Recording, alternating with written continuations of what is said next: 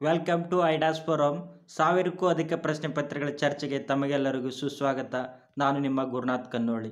ನಮ್ಮ ಐಡಾಸ್ ಫೋರಂ ಹೊಸ ವಿನೂತನವಾಗಿ ಸಾವಿರಕ್ಕೂ ಅಧಿಕ ಪ್ರಶ್ನೆ ಪತ್ರಿಕೆ ಚರ್ಚೆ ಮಾಡಲು ಹೊರಟಿದ್ದೇವೆ. ಇದಕ್ಕೆ ನಿಮ್ಮ ಸಹಕಾರ ತುಂಬಾ ಅಗತ್ಯ. ನಾವು KPSC ಹಿಡಿದು KSP, KV board, UPSC, SSC, RRB ವಿವಿಧ ಎಲ್ಲ ಇಲಾಖೆಗಳ ಸಂಪೂರ್ಣ ಪ್ರಶ್ನೆ ಪತ್ರಿಕೆ ಚರ್ಚೆ ಮಾಡಲು ಹೊರಟಿದ್ದೇವೆ. ಇನ್ನು ನಮ್ಮ ಟೆಲಿಗ್ರಾಮ್ ಚಾನಲ್ ಯಾರು ಜಾಯ್ನ್ ಆಗದೇ ಇದ್ದವರು ಪ್ಲೀಸ್ ಜಾಯ್ನ್ ಅಸ್.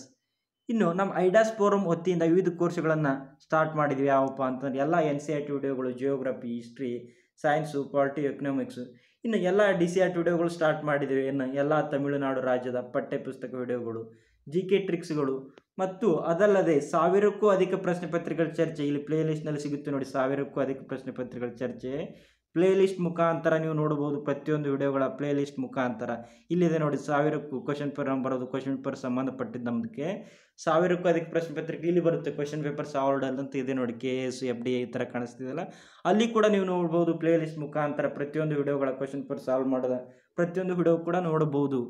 ನೋಡಿ.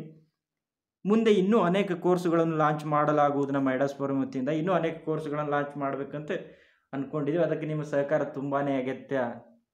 ನೆಕ್ಸ್ಟ್ ನೋಡಿ, ನಾವು ಡಿಸ್ಕಷನ್ ಮಾಡಲು ಹೊರಟಿರುವುದು FDA ಸಾಮಾನ್ಯ ಜ್ಞಾನ 1991ರಲ್ಲಿ ನಡೆದ ಪ್ರಶ್ನೆ ಪತ್ರಿಕೆ ಬಗ್ಗೆ ಚರ್ಚೆ ಮಾಡೋಣ. ಪ್ರತಿ ವಿಡಿಯೋದಲ್ಲಿ ಹೇಳಿದ್ದೀನಿ, ಪಾರ್ಟ್ 1 50 ಪ್ರಶ್ನೆಗಳವರೆಗೆ ಮುಗಿಯುತ್ತೆ. 1ರಿಂದ 50 ಪ್ರಶ್ನೆಗಳು ಅದು ಪಾರ್ಟ್ 1 ಆದರೆ, ಉಳಿದ 51ರಿಂದ 100 ಪ್ರಶ್ನೆಗಳು ಅದು ಪಾರ್ಟ್ 2 ಆಗಿರುತ್ತೆ. ಅವುಗಳ ಲಿಂಕನ್ನು ಕೆಳಗಡೆ ಡಿಸ್ಕ್ರಿಪ್ಷನ್ ಬಾಕ್ಸ್ನಲ್ಲಿ ಕೊಡಲಾಗಿರುತ್ತೆ, ಅಲ್ಲಿ ಕೂಡ ನೀವು ನೋಡ್ಬೋದು. ಸ್ಟಾರ್ಟ್ ಮಾಡೋಣ. ಪ್ರಶ್ನೆ 1ನೇ ಪ್ರಶ್ನೆ ನೋಡಿ. 1ನೇ ಮತ್ತು 2ನೇ ಪಟ್ಟಿಯನ್ನು ಹೊಂದಿಸಿ ಸಮರ್ಪಕ ಸಂಕೇತದಲ್ಲಿ ಉತ್ತರ ಬರೆಯಿರಿ. ಪಟ್ಟಿ 1ರಲ್ಲಿ ನೋಡಿ, ಸಿಂಧೂ ಬಯಲು, ಆರ್ಯರು, ಸಮುದ್ರಗುಪ್ತ, ಅಕ್ಬರ್ ಅಂತ ಕೊಟ್ಟಿದ್ದಾರೆ. ಪಟ್ಟಿ 2ರಲ್ಲಿ ವೇದಗಳು, ಪಾಟಲಿಪುತ್ರ, ಮೇಂಜುದಾರು, ಸೂಫಿ ಸಂತ, ದೀನ್ ಇಲಾಯ್. ಸಿಂಧೂ ಬಯಲು ಸಂಬಂಧಪಟ್ಟಿರುವುದು ಮೇಂಜುದಾರು. ಸಿಂಧೂ ಬಯಲು ನಾಗರಿಕತೆ ಬರುವುದು ಹರಪ್ಪ ನಾಗರಿಕತೆ, ಮೇಂಜುದಾರು. ಆರ್ಯರು ಅಂತಂದರೆ ವೇದಗಳಿಗೆ ಸಂಬಂಧಪಟ್ಟಿರುವುದು ಆರ್ಯರು. ಸಮುದ್ರಗುಪ್ತ ಅಂತಂದರೆ ಪಾಟಲಿಪುತ್ರ. ಅಕ್ಬರ್ ಅಂತಂದರೆ ದೀನ್ ಇಲಾಯಿ. ಯಾವ್ದು ಆನ್ಸರ್ ಆಗುತ್ತೆ ನೋಡಿ? ಆಪ್ಷನ್ ಬಿ ಆಗುತ್ತೆ ನೋಡಿ. 3125 ನೋಡಿ. 3125 ಆನ್ಸರು ಬಿ. ಸರಿಯಾದ ಉತ್ತರ ಬಿ. ಈ ಮೇಂಜುದಾರು ಬರುವುದು ಹರಪ್ಪ ನಾಗರಿಕತೆಯಲ್ಲಿ. ಮೇಂಜುದಾರು, ಹರಪ್ಪ ಇವೆಲ್ಲ ಬರುವ ಹರಪ್ಪ ನಾಗರಿಕತೆಯಲ್ಲಿ ಬರುವ ನಗರಗಳು. ಲೋತಾಲು, ಜನೋದಾರು. ಇನ್ನು ಸಮುದ್ರಗುಪ್ತನ ಕುರಿತು ಹೇಳಿದ್ರಲ್ಲ, ಪಾಟಲಿಪುತ್ರ, ಇದು ಗುಪ್ತರ ರಾಜಧಾನಿ ಆಗಿರುತ್ತೆ. ಗುಪ್ತರ ರಾಜಧಾನಿ ಪಾಟಲಿಪುತ್ರ. ಗುಪ್ತರ ಮನೆತನ ಸ್ಥಾಪಕ ಸ್ತ್ರೀ ಗುಪ್ತ. ಇನ್ನು ಸಮುದ್ರಗುಪ್ತನ ಕುರಿತು ಏನಂತ ಬರೀತಾರೆ? VS ಸ್ಮಿತ್ ಅವರು 100 ಕದನಗಳ ಸರದಾರ ಅಂತ ಕರೆದಿದ್ದಾರೆ. VS ಸ್ಮಿತ್ ಅವರನ್ನ, ಸಮುದ್ರಗುಪ್ತರನ್ನ 100 ಕದನಗಳ ಸರದಾರ. ಇನ್ನು ಸಮುದ್ರಗುಪ್ತ ಹೊರಡಿಸಿದ ಆಸ್ಥಾನದ ಕವಿಯಾದಂಥ ಹರಿಶೇಣ ಅಲಹಾಬಾದ್ ಶಾಸನ ಹೊರಡಿಸ್ತಾನೆ. ಅಲಹಾಬಾದ್ ಶಾಸನ ಹೊರಡಿಸಿದವರು ಯಾರಂತೆ? ಹರಿಶೇಣ. ಇವ ಸಮುದ್ರಗುಪ್ತನ ಆಸ್ಥಾನದಲ್ಲಿ ಕವಿ ಇರ್ತಾನೆ. ಇನ್ನು ಅಕ್ಬರ್ ದೀನ್ ಇಲಾಯಿ ಪಂಥವನ್ನ 1582ರಲ್ಲಿ ಸ್ಟಾರ್ಟ್ ಮಾಡ್ತಾರೆ. ಧರ್ಮವನ್ನ ದೀನ್ ಇಲಾಯಿ ಪಂಥವನ್ನ 1582ರಲ್ಲಿ ಅಕ್ಬರ್ ಅವರು ಸ್ಟಾರ್ಟ್ ಮಾಡ್ತಾರೆ, ಮೊಘಲ್ ದೊರೆ. ನೆಕ್ಸ್ಟ್ ಪ್ರಶ್ನೆ ನೋಡಿ, 2ನೇ ಪ್ರಶ್ನೆ. 1ನೇ ಮತ್ತು 2ನೇ ಪಟ್ಟಿಯನ್ನು ಹೊಂದಿಸಿ ಸಮರ್ಪಕ ಸಂಕೇತದಲ್ಲಿ ಉತ್ತರ ಬರೆಯಿರಿ. ಪಟ್ಟಿ 1ರಲ್ಲಿ ಏನು ಕೊಟ್ಟಿದ್ದಾನೆ? ಬುದ್ಧ, ಕಾಳಿದಾಸ, ಬಾಣ, ಚಾಣಕ್ಯ. ಈ ಕಡೆ ಏನು ಕೊಟ್ಟಿದ್ದಾನೆ? ಹರ್ಷಚರಿತ, ಅಷ್ಟಾಂಗ ಮಾರ್ಗ, ಶಾಂಕುತ್ತಲಂ, ಮುದ್ರಾ ರಾಕ್ಷಸ, ಅರ್ಥಶಾಸ್ತ್ರ. ಇವು ನೋಡಿ, ಬುದ್ಧ ಸಂಬಂಧಪಟ್ಟಿರುವುದು ಅಷ್ಟಾಂಗ ಮಾರ್ಗ. ಬುದ್ಧನಿಗೆ ಸಂಬಂಧಪಟ್ಟಿರುವುದು ಅಷ್ಟಾಂಗ ಮಾರ್ಗ. ಕಾಳಿದಾಸನಿಗೆ ಶಾಕುಂತಲಂ. ಬಾಣ ಹರ್ಷಚರಿತ ಬರಿತಾನೆ, ಹರ್ಷಚರಿತಂ. ಚಾಣಕ್ಯಗೆ ಸಂಬಂಧಪಟ್ಟಿರುವುದು ಅರ್ಥಶಾಸ್ತ್ರ. ಯಾವ್ದು ಆನ್ಸರ್ ಆಗುತ್ತೆ 2ನೇ ಪ್ರಶ್ನೆಗೆ? ಆಪ್ಷನ್ ಡಿ ಆಗುತ್ತೆ ನೋಡಿ. 2315 ಇಲ್ಲಿದೆ ನೋಡಿ. 2315 ಆಪ್ಷನ್ ಡಿ. 2315 ಯಾವುದಂತಂದರೆ ಬುದ್ಧನು ಅಷ್ಟಾಂಗ ಮಾರ್ಗಕ್ಕೆ ಸಂಬಂಧಪಟ್ಟಿದ್ರೆ ಕಾಳಿದಾಸ, ಶಾಕುಂತಲಂ, ಬಾಣ ಹರ್ಷಚರಿತ, ಚಾಣಕ್ಯ ಅರ್ಥಶಾಸ್ತ್ರ. 2315 ಆನ್ಸರು 23 ಆಪ್ಷನ್ ಡಿ ಸರಿಯಾದ ಉತ್ತರ. ಇನ್ನು ಕಾಳಿದಾಸ ಅನೇಕ ಕೃತಿಗಳನ್ನು ಬರೆದಿದ್ದಾನೆ. ಯಾವುವು ಅಂತಂದರೆ ಕಾಳಿದಾಸ ಬರೆದು ಶಾಕುಂತಲಂ, ರಘುವಂಶ, ಮೇಘ ದೂತ, ಕುಮಾರ ಸಂಭವ, ಮಾಳವಿಕಾಗ್ನಿಮಿತ್ರ, ಅಭಿಜ್ಞಾನ ಶಾಕುಂತಲಂ. ಇವೆಲ್ಲ ಕಾಳಿದಾಸರ ಕೃತಿಗಳು. ಇವ ಬಾಣ ಇರೋದನ್ನೆಲ್ಲ ಹರ್ಷನ ಕುರಿತು, ಹರ್ಷವರ್ಧನ ದೊರೆ ಕುರಿತು ಬರೀತಾನೆ, ಹರ್ಷಚರಿತ ಅಂತ ಬರೀತಾನೆ. ಇವ ಬಾಣ ಹರ್ಷವರ್ಧನ ಆಸ್ಥಾನದಲ್ಲಿ ಕವಿ ಇರ್ತಾನೆ. ಇವ ಚಾಣಕ್ಯ ಅರ್ಥಶಾಸ್ತ್ರ ಅಂತ ಕೃತಿ ಬರೀತಾನೆ, ಅರ್ಥಶಾಸ್ತ್ರ ಗ್ರಂಥ. ಇದು ಎಲ್ಲಿ ಸಿಕ್ಕಿದೆ ಅಂತಂದ್ರೆ 1909ರಲ್ಲಿ ಮೈಸೂರಿನ ಓರಿಯೆಂಟಲ್ ಲೈಬ್ರರಿಯಲ್ಲಿ ಶ್ಯಾಮಶಾಸ್ತ್ರಿ ಅವರು ಇದನ್ನು ಕಂಡುಹಿಡಿತಾರೆ. ಅರ್ಥಶಾಸ್ತ್ರ ಪುಸ್ತಕವನ್ನ ಯಾರು ಕಂಡುಹಿಡಿದಾರೆ? ಮೊದಲು ಸಿಕ್ಕಿದೆ ಯಾರಿಗೆ ಅಂತಂದರೆ 1909ರಲ್ಲಿ ಮೈಸೂರಿನ ಓರಿಯೆಂಟಲ್ ಲೈಬ್ರರಿಯಲ್ಲಿ ಸಿಗುತ್ತೆ ಗ್ರಂಥ. ಇನ್ನು ಬುದ್ಧನ ಕುರಿತು ಇನ್ನೊಂದು ಹೇಳ್ಬೇಕಂದ್ರೆ ಬುದ್ಧನ ಮೂಲ ತತ್ವಗಳು ಯಾವತ್ತಂದ್ರೆ ತ್ರಿಪೀಠಕಗಳು ಸಂಬಂಧಪಟ್ಟಿರೋದು ಬುದ್ಧರಿಗೆ ಅದನ್ನು ತ್ರಿಪೀಠಕ. ನೆಕ್ಸ್ಟ್ ನೋಡಿ, ಅಕ್ಬರ್ನು ಈ ಕೆಳಗಿನವುಗಳಿಗೆ ಹೊಣೆಗಾರನಾಗಿದ್ದನು. ಅವನು ಹಿಂದೂಗಳಿಗೆ ಧರ್ಮ ಸಹಿಷ್ಣುತೆಯನ್ನು ಕೊಟ್ಟನು. ಅವನು ಒಂದು ಆಡಳಿತ ಪದ್ಧತಿಯನ್ನು ನಿರ್ಮಿಸಿದನು. ಶ್ರೇಷ್ಠತೆಯನ್ನು ನಿರ್ಧರಿಸಲು 2 ಬ್ರಾಹ್ಮಣ ಗುಂಪುಗಳು ಹೋರಾಡಬೇಕಂತೆಂದು ಅಪ್ಪಣೆ ಮಾಡಿದನು. ಜೋಧ್ಪುರದ ಪತನದ ನಂತರ ಅವನು ರಜಪೂತರ ಸಾಮೂಹಿಕ ಹತ್ಯೆಗೆ ಅಪ್ಪಣೆ ಮಾಡಿದನು. ಯಾವುದಪ್ಪ ಸರಿಯಾದ ಉತ್ತರ ಅಂತಂದರೆ ಆಪ್ಷನ್ ಡಿ 1 ಮತ್ತು 2 ಸರಿ. ಅಕ್ಬರ್ನ ಕುರಿತು ಹೇಳಿಕೆಗಳು 1 ಮತ್ತು 2 ಸರಿವೆ. ಹೇಳಿಕೆಗಳು 1 ಮತ್ತು 2 ಸರಿವೆ. ಯಾಕಂದರೆ ಅವನು ಇನ್ನೊಂದು ಅಕ್ಬರ್ನ ಸಾಧನೆ ಅಂತ ಹಿಂದೂಗಳ ಮೇಲೆ ವಿಧಿಸಿದ ಜಿಜಿಯಾ ಕಂದಾಯವನ್ನು ರದ್ದು ಮಾಡ್ತಾನೆ ಅಕ್ಬರ್ನು. ಹಿಂದೂಗಳ ಜನಸ್ನೇಹಿ ದೊರೆ ಕೂಡ ಅಕ್ಬರ್ ಆಗಿರ್ತಾನೆ. 4ನೇ ಪ್ರಶ್ನೆ ನೋಡಿ, ಇಲ್ಲಿ ಸ್ವಲ್ಪ ಟೈಪಿಂಗ್ ಮಿಸ್ಟೇಕ್ ಆಗಿದೆ. ಏನಾಗಿದೆ ಅಂದರೆ ಕೆಳಗಿನವುಗಳಲ್ಲಿ ಸಮರ್ಪಕ ಕಾಲಾನುಕ್ರಮ ಸರಣಿಯನ್ನು ಗುರುತಿಸಿ ಅಂತ ಕೊಟ್ಟಿದ್ದಾರೆ.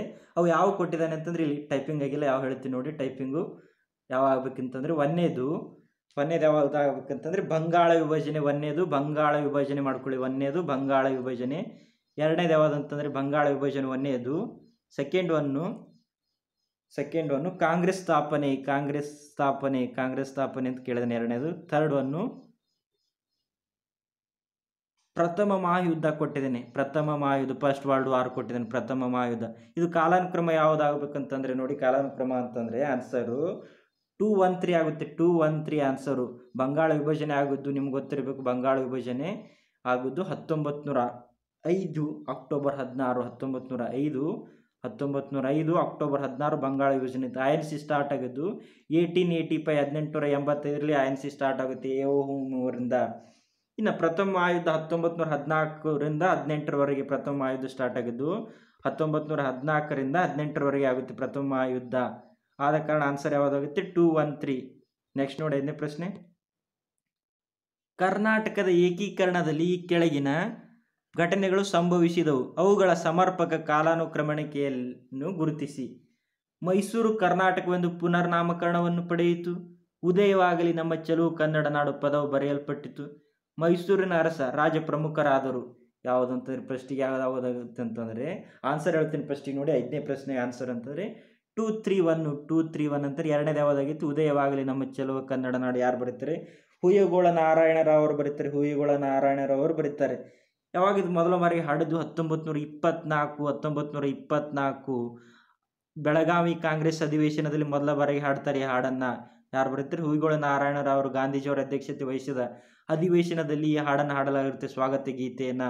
ಏಕೈಕ ಅಧಿವೇಶನ ನೋಡಿ, ಗಾಂಧೀಜಿಯವರು ಭಾಗವಹಿಸಿದ ಏಕೈಕ ಅಧಿವೇಶನ ಅದು ನಮ್ಮ ಕರ್ನಾಟಕದ ಬೆಳಗಾವಿಯಲ್ಲಿ ಆಗಿದೆ. ಇದು 1924ರಲ್ಲಿ. ಇನ್ನು 2ನೇದು ಯಾವುದಾಗುತ್ತೆ? ಮೈಸೂರಿನ ಅರಸರು ರಾಜ ಪ್ರಮುಖರಾಗೋದು ಯಾವುದಾಗುತ್ತಂದರೆ ಸ್ವಾತಂತ್ರ್ಯ ನಂತರ 1947ರಲ್ಲಿ ಜಯ ಚಾಮರಾಜ ಒಡೆಯರಿಗೆ ರಾಜ ಪ್ರಮುಖ ಹುದ್ದೆಯನ್ನು ಕೊಡ್ತಾರೆ. ರಾಜರಿರ್ತಾರೆ, ಮೈಸೂರು ರಾಜರಿರ್ತಾರೆ. ಅವಾಗ ಸ್ವಾತಂತ್ರ್ಯ ನಂತರ ಇವರಿಗೆ ಏನು ಮಾಡ್ತಾರೆ? ರಾಜ ಪ್ರಮುಖರ ಅಂತ ಹುದ್ದೆ ಕೊಡ್ತಾರೆ. ಮುಂದೆ ರಾಜ್ಯಪಾಲರಾಗಿ ಕೂಡ ಇವರೇ ಕಾರ್ಯನಿರ್ವಹಿಸ್ತಾರೆ, ಜಯ ಚಾಮರಾಜ ಒಡೆಯರು. ನೆಕ್ಸ್ಟ್ ಮೈಸೂರನ್ನ ಕರ್ನಾಟಕ ನಾಮಕರಣಗೊಂಡಿದ್ದು 1973ರಲ್ಲಿ ಮೈಸೂರು ರಾಜ್ಯವನ್ನು ಕರ್ನಾಟಕ ಎಂದು ಮರುನಾಮಕರಣ ಮಾಡಿದ್ದು 1973 ನವೆಂಬರ್ 1ರಿಂದ. ಅವಾಗ ಯಾರು ಇರ್ತಾರೆ? ಡಿ ದೇವರಾಜ್ ಅವರು ಕರ್ನಾಟಕದ ಮುಖ್ಯಮಂತ್ರಿ ಇರ್ತಾರೆ. ಮತ್ತು ಅವಾಗ ರಾಜ್ಯಪಾಲರು ನಿಮ್ಗೆ ಗೊತ್ತಿರಬೇಕು, ಮೋಹನ್ ಲಾಲ್ ಸುಖಾಡಿ ಅವರು ರಾಜ್ಯಪಾಲರು ಇರ್ತಾರೆ. ಆದ ಕಾರಣ ಆನ್ಸರ್ ಯಾವುದು? 231 ಸರಿಯಾದ ಉತ್ತರ. ಫಸ್ಟಿಗೆ ಯಾವುದಾಗುತ್ತೆ? ಉದಯವಾಗಲಿ ನಮ್ಮ ಚಲೋ ಕನ್ನಡ ನಾಡು ಫಸ್ಟ್ ಆದರೆ, ಸೆಕೆಂಡು ಮೈಸೂರಿನ ರಾಜ ಪ್ರಮುಖರಾಗ್ತಾರೆ, ಥರ್ಡು ಕರ್ನಾಟಕದ ಮರುನಾಮಕರಣ. ಆನ್ಸರ್ 231. ನೆಕ್ಸ್ಟ್ ನೋಡಿ, 6ನೇ ಪ್ರಶ್ನೆ.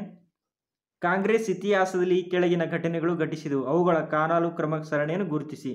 ಲಂಡನ್ನಲ್ಲಿ ದುಂಡು ಮೇಜಿನ ಪರಿಷತ್ತು, ಸತ್ಯಾಗ್ರಹ ಚಳುವಳಿ ಆರಂಭ, ಭಾರತ ಬಿಟ್ಟು ತೊಲಗಿ ಆರಂಭ. ಆನ್ಸರ್ ಯಾವುದಂತಂದರೆ ನಿಮ್ಗೆ ಗೊತ್ತಿರಬೇಕು. 6ನೇ ಪ್ರಶ್ನೆಗೆ ಯಾವುದಂತಂದರೆ ಆಪ್ಷನ್ ಡಿ 231. ಫಸ್ಟಿಗೆ ಯಾವುದಾಗುತ್ತೆ ಅಂತಂದರೆ ಸತ್ಯಾಗ್ರಹ ಚಳುವಳಿ ಆರಂಭ. 1917ರಲ್ಲಿ ಚಂಪಾರಣ ಚಳುವಳಿ ಸ್ಟಾರ್ಟ್ ಆಗುತ್ತೆ. ಮೊಟ್ಟ ಮೊದಲು ಸತ್ಯಾಗ್ರಹ ಗಾಂಧೀಜಿಯವರು ಭಾಗವಹಿಸಿದ 1917 ಫಸ್ಟ್ ಆದರೆ ಚಂಪಾರಣ್ಯ. ಸೆಕೆಂಡು ದುಂಡು ಮೇಜಿನ ಸಮ್ಮೇಳನ ಸ್ಟಾರ್ಟ್ ಆಗುತ್ತೆ ಲಂಡನ್ನಲ್ಲಿ 1930, 31, 32 ಒಟ್ಟು 3 ದುಂಡು ಮೇಜಿನ ಸಮ್ಮೇಳನ ಆಗುತ್ತೆ. ಸೆಕೆಂಡ್ ಅದು ಆದರೆ ಭಾರತ ಬಿಟ್ಟು ತೊಲಗಿ 1942 1942 ಆಗಸ್ಟ್ 8ರಂದು ಭಾರತ ಬಿಟ್ಟು ತೊಲಗಿ ಚಳವಳಿ ಸ್ಟಾರ್ಟ್ ಆಗುತ್ತೆ ಮುಂಬೈಯಲ್ಲಿ. ಆದ ಕಾರಣ ಆನ್ಸರ್ 231 ಆಪ್ಷನ್ ಡಿ ಸರಿಯಾದ ಉತ್ತರ. 7ನೇ ಪ್ರಶ್ನೆ ನೋಡಿ. ಭಾರತದ ಇತಿಹಾಸದಲ್ಲಿ ಈ ಕೆಳಗಿನ ಘಟನೆಗಳು ಘಟಿಸಿದವು. ಅವುಗಳ ಕಾಲಾನುಕ್ರಮ ಸರಣಿಯನ್ನು ಗುರುತಿಸಿ. ಪಾಕಿಸ್ತಾನ ರೂಪ ತಾಳಿತು. ಸುಭಾಷ್ ಚಂದ್ರ ಬೋಸರು ಭಾರತದ ರಾಷ್ಟ್ರೀಯ ಸೇನೆಯನ್ನು ಆರಂಭಿಸಿದರು. ಬ್ರಿಟಿಷರು ಭಾರತವು 2ನೇ ಮಹಾಯುದ್ಧವನ್ನು ಪ್ರವೇಶಿಸಿತು. ಆನ್ಸರ್ ಯಾವುದಾಗುತ್ತೆ 7ನೇ ಪ್ರಶ್ನೆಗೆ ಅಂತಂದರೆ ಆಪ್ಷನ್ ಬಿ ಆಗುತ್ತೆ ನೋಡಿ, 3-2-1 ಸರಿಯಾದ ಉತ್ತರ 3-2-1. ಫಸ್ಟಿಗೆ ಯಾವುದಾಗುತ್ತೆ ಅಂತಂದರೆ 2ನೇ ಮಹಾಯುದ್ಧ ಸ್ಟಾರ್ಟ್ ಆಗಿದ್ದು 1939 to 45 ಫಸ್ಟಿಗೆ ಸ್ಟಾರ್ಟ್ ಆಗಿದ್ದು 1939ರಲ್ಲಿ. ಎಲ್ಲಿಗೆ ಯಾವಾಗ ಆಗುತ್ತೆ 1945ರಲ್ಲಿ ಎಂಡ್ ಆಗುತ್ತೆ 2ನೇ ಮಹಾಯುದ್ಧ. ತದನಂತರ ಸ್ಟಾರ್ಟ್ ಆಗಿದ್ದು ಇಂಡಿಯನ್ ನ್ಯಾಷನಲ್ ಆರ್ಮಿಯನ್ನು ಸುಭಾಷ್ ಚಂದ್ರ ಬೋಸ್ ಅವರು 1942ರಲ್ಲಿ ಸ್ಟಾರ್ಟ್ ಮಾಡ್ತಾರೆ. 1942ರಲ್ಲಿ Indian national ಆರ್ಮಿಯನ್ನು Subhash Chandra Bose start ಮಾಡ್ತಾರೆ ಸೆಕೆಂಡ್. ಆದರೆ ಪಾಕಿಸ್ತಾನ ರೂಪ ತಾಳಿದ್ದು 1947 ಆಗಸ್ಟ್ 14ರಂದು ಪಾಕಿಸ್ತಾನ ಸರ್ಕಾರ ರಚನೆ ಆಗುತ್ತೆ. 1947 ಆಗಸ್ಟ್ 15 ನಮ್ಮ ಭಾರತ ಸ್ವಾತಂತ್ರ್ಯ ಸಿಕ್ಕರೆ ಆಗಸ್ಟ್ 14 ನಮಗಿಂತ ಒಂದು ದಿನ ಮುಂಚೆ ಪಾಕಿಸ್ತಾನಕ್ಕೆ ಸ್ವಾತಂತ್ರ್ಯ ಸಿಕ್ಕಿರುತ್ತೆ. ಅದಕ್ಕೆ ಆನ್ಸರ್ ಯಾವುದು 3-2-1 ಕಾಲಾನುಕ್ರಮ ಅಂತಂದರೆ ಆಪ್ಷನ್ ಬಿ ಆಗುತ್ತೆ. 8ನೇ ಪ್ರಶ್ನೆ ನೋಡಿ, ಈ ಕೆಳಗಿನವುಗಳ ಕಾಲಾನುಕ್ರಮ ಸರಣಿಯನ್ನು ಗುರುತಿಸಿ. ಜಲಿಯನ್ ವಾಲಾಬಾಗ್ ಸಾಮೂಹಿಕ ಹತ್ಯೆ, ಕಾಂಗ್ರೆಸ್ ಅಧಿವೇಶನಕ್ಕೆ ದಾದಾಬಾಯಿ ನವರೋಜಿಯವರು ಅಧ್ಯಕ್ಷರಾದದ್ದು, ಲೋಕಮಾನ್ಯ ಬಾಲಗಂಗಾಧರ ತಿಲಕರು ಮಾಂಡಲೆ ಸೆರೆಮನಿಗೆ ಕಳುಹಿಸಿದ್ದು. ಯಾವುದಾಗುತ್ತೆ ಆನ್ಸರ್ ಅಂತಂದರೆ ಸರಿಯಾದ ಆನ್ಸರು 2-3-1 ಆಗುತ್ತೆ ನೋಡಿ. 2-3-1 ಆನ್ಸರ್ ಇದು ಆಪ್ಷನ್ ಡಿ 8ನೇ ಪ್ರಶ್ನೆಗೆ. ಯಾವುದಂತಂದರೆ ಫಸ್ಟಿಗೆ ಅಂತಂದರೆ 2 ಅಂತಂದರೆ ದಾದಾಬಾಯಿ ನವರೋಜಿಯವರು 1886ರಲ್ಲಿ ಕಲ್ಕತ್ತಾ ಅಧಿವೇಶನದ 2ನೇ ರಾಷ್ಟ್ರೀಯ ಕಾಂಗ್ರೆಸ್ ಅಧಿವೇಶನ ಅಧ್ಯಕ್ಷತೆಯನ್ನು ವಹಿಸ್ತಾರೆ. ದಾದಾಬಾಯಿ ನವರೋಜಿಯವರು ಕಲ್ಕತ್ತಾದಲ್ಲಿ ನಡೆಯುತ್ತೆ. ಇನ್ನು ಲೋಕಮಾನ್ಯ ತಿಲಕರು ಯಾವಾಗ ಮಂಡಲ ಜೈಲಿ ಕಳಿಸ್ತಾರೆ ಅಂತಂದರೆ 1908ರಲ್ಲಿ ತಿಲಕರನ್ನು ಜೈಲಿಗೆ ಹಾಕ್ತಾರೆ, ಮಾಂಡಲಿ ಜೈಲಿಗೆ 1908ರಲ್ಲಿ. ಇನ್ನು ಜಲಿಯನ್ ವಾಲಾಬಾಗ್ ನಿಮಗೆ ಗೊತ್ತಿರಬೇಕು 1919 ಏಪ್ರಿಲ್ 13 1919 ಜಲಿಯನ್ ವಾಲಾಬಾಗ್ ದುರಂತ. ಇವು ಸರಿಯಾದ ಕಾಲಾನುಕ್ರಮ ಯಾವುದಂತ ಹೇಳಿದ್ದೀನಿ 2-3-1.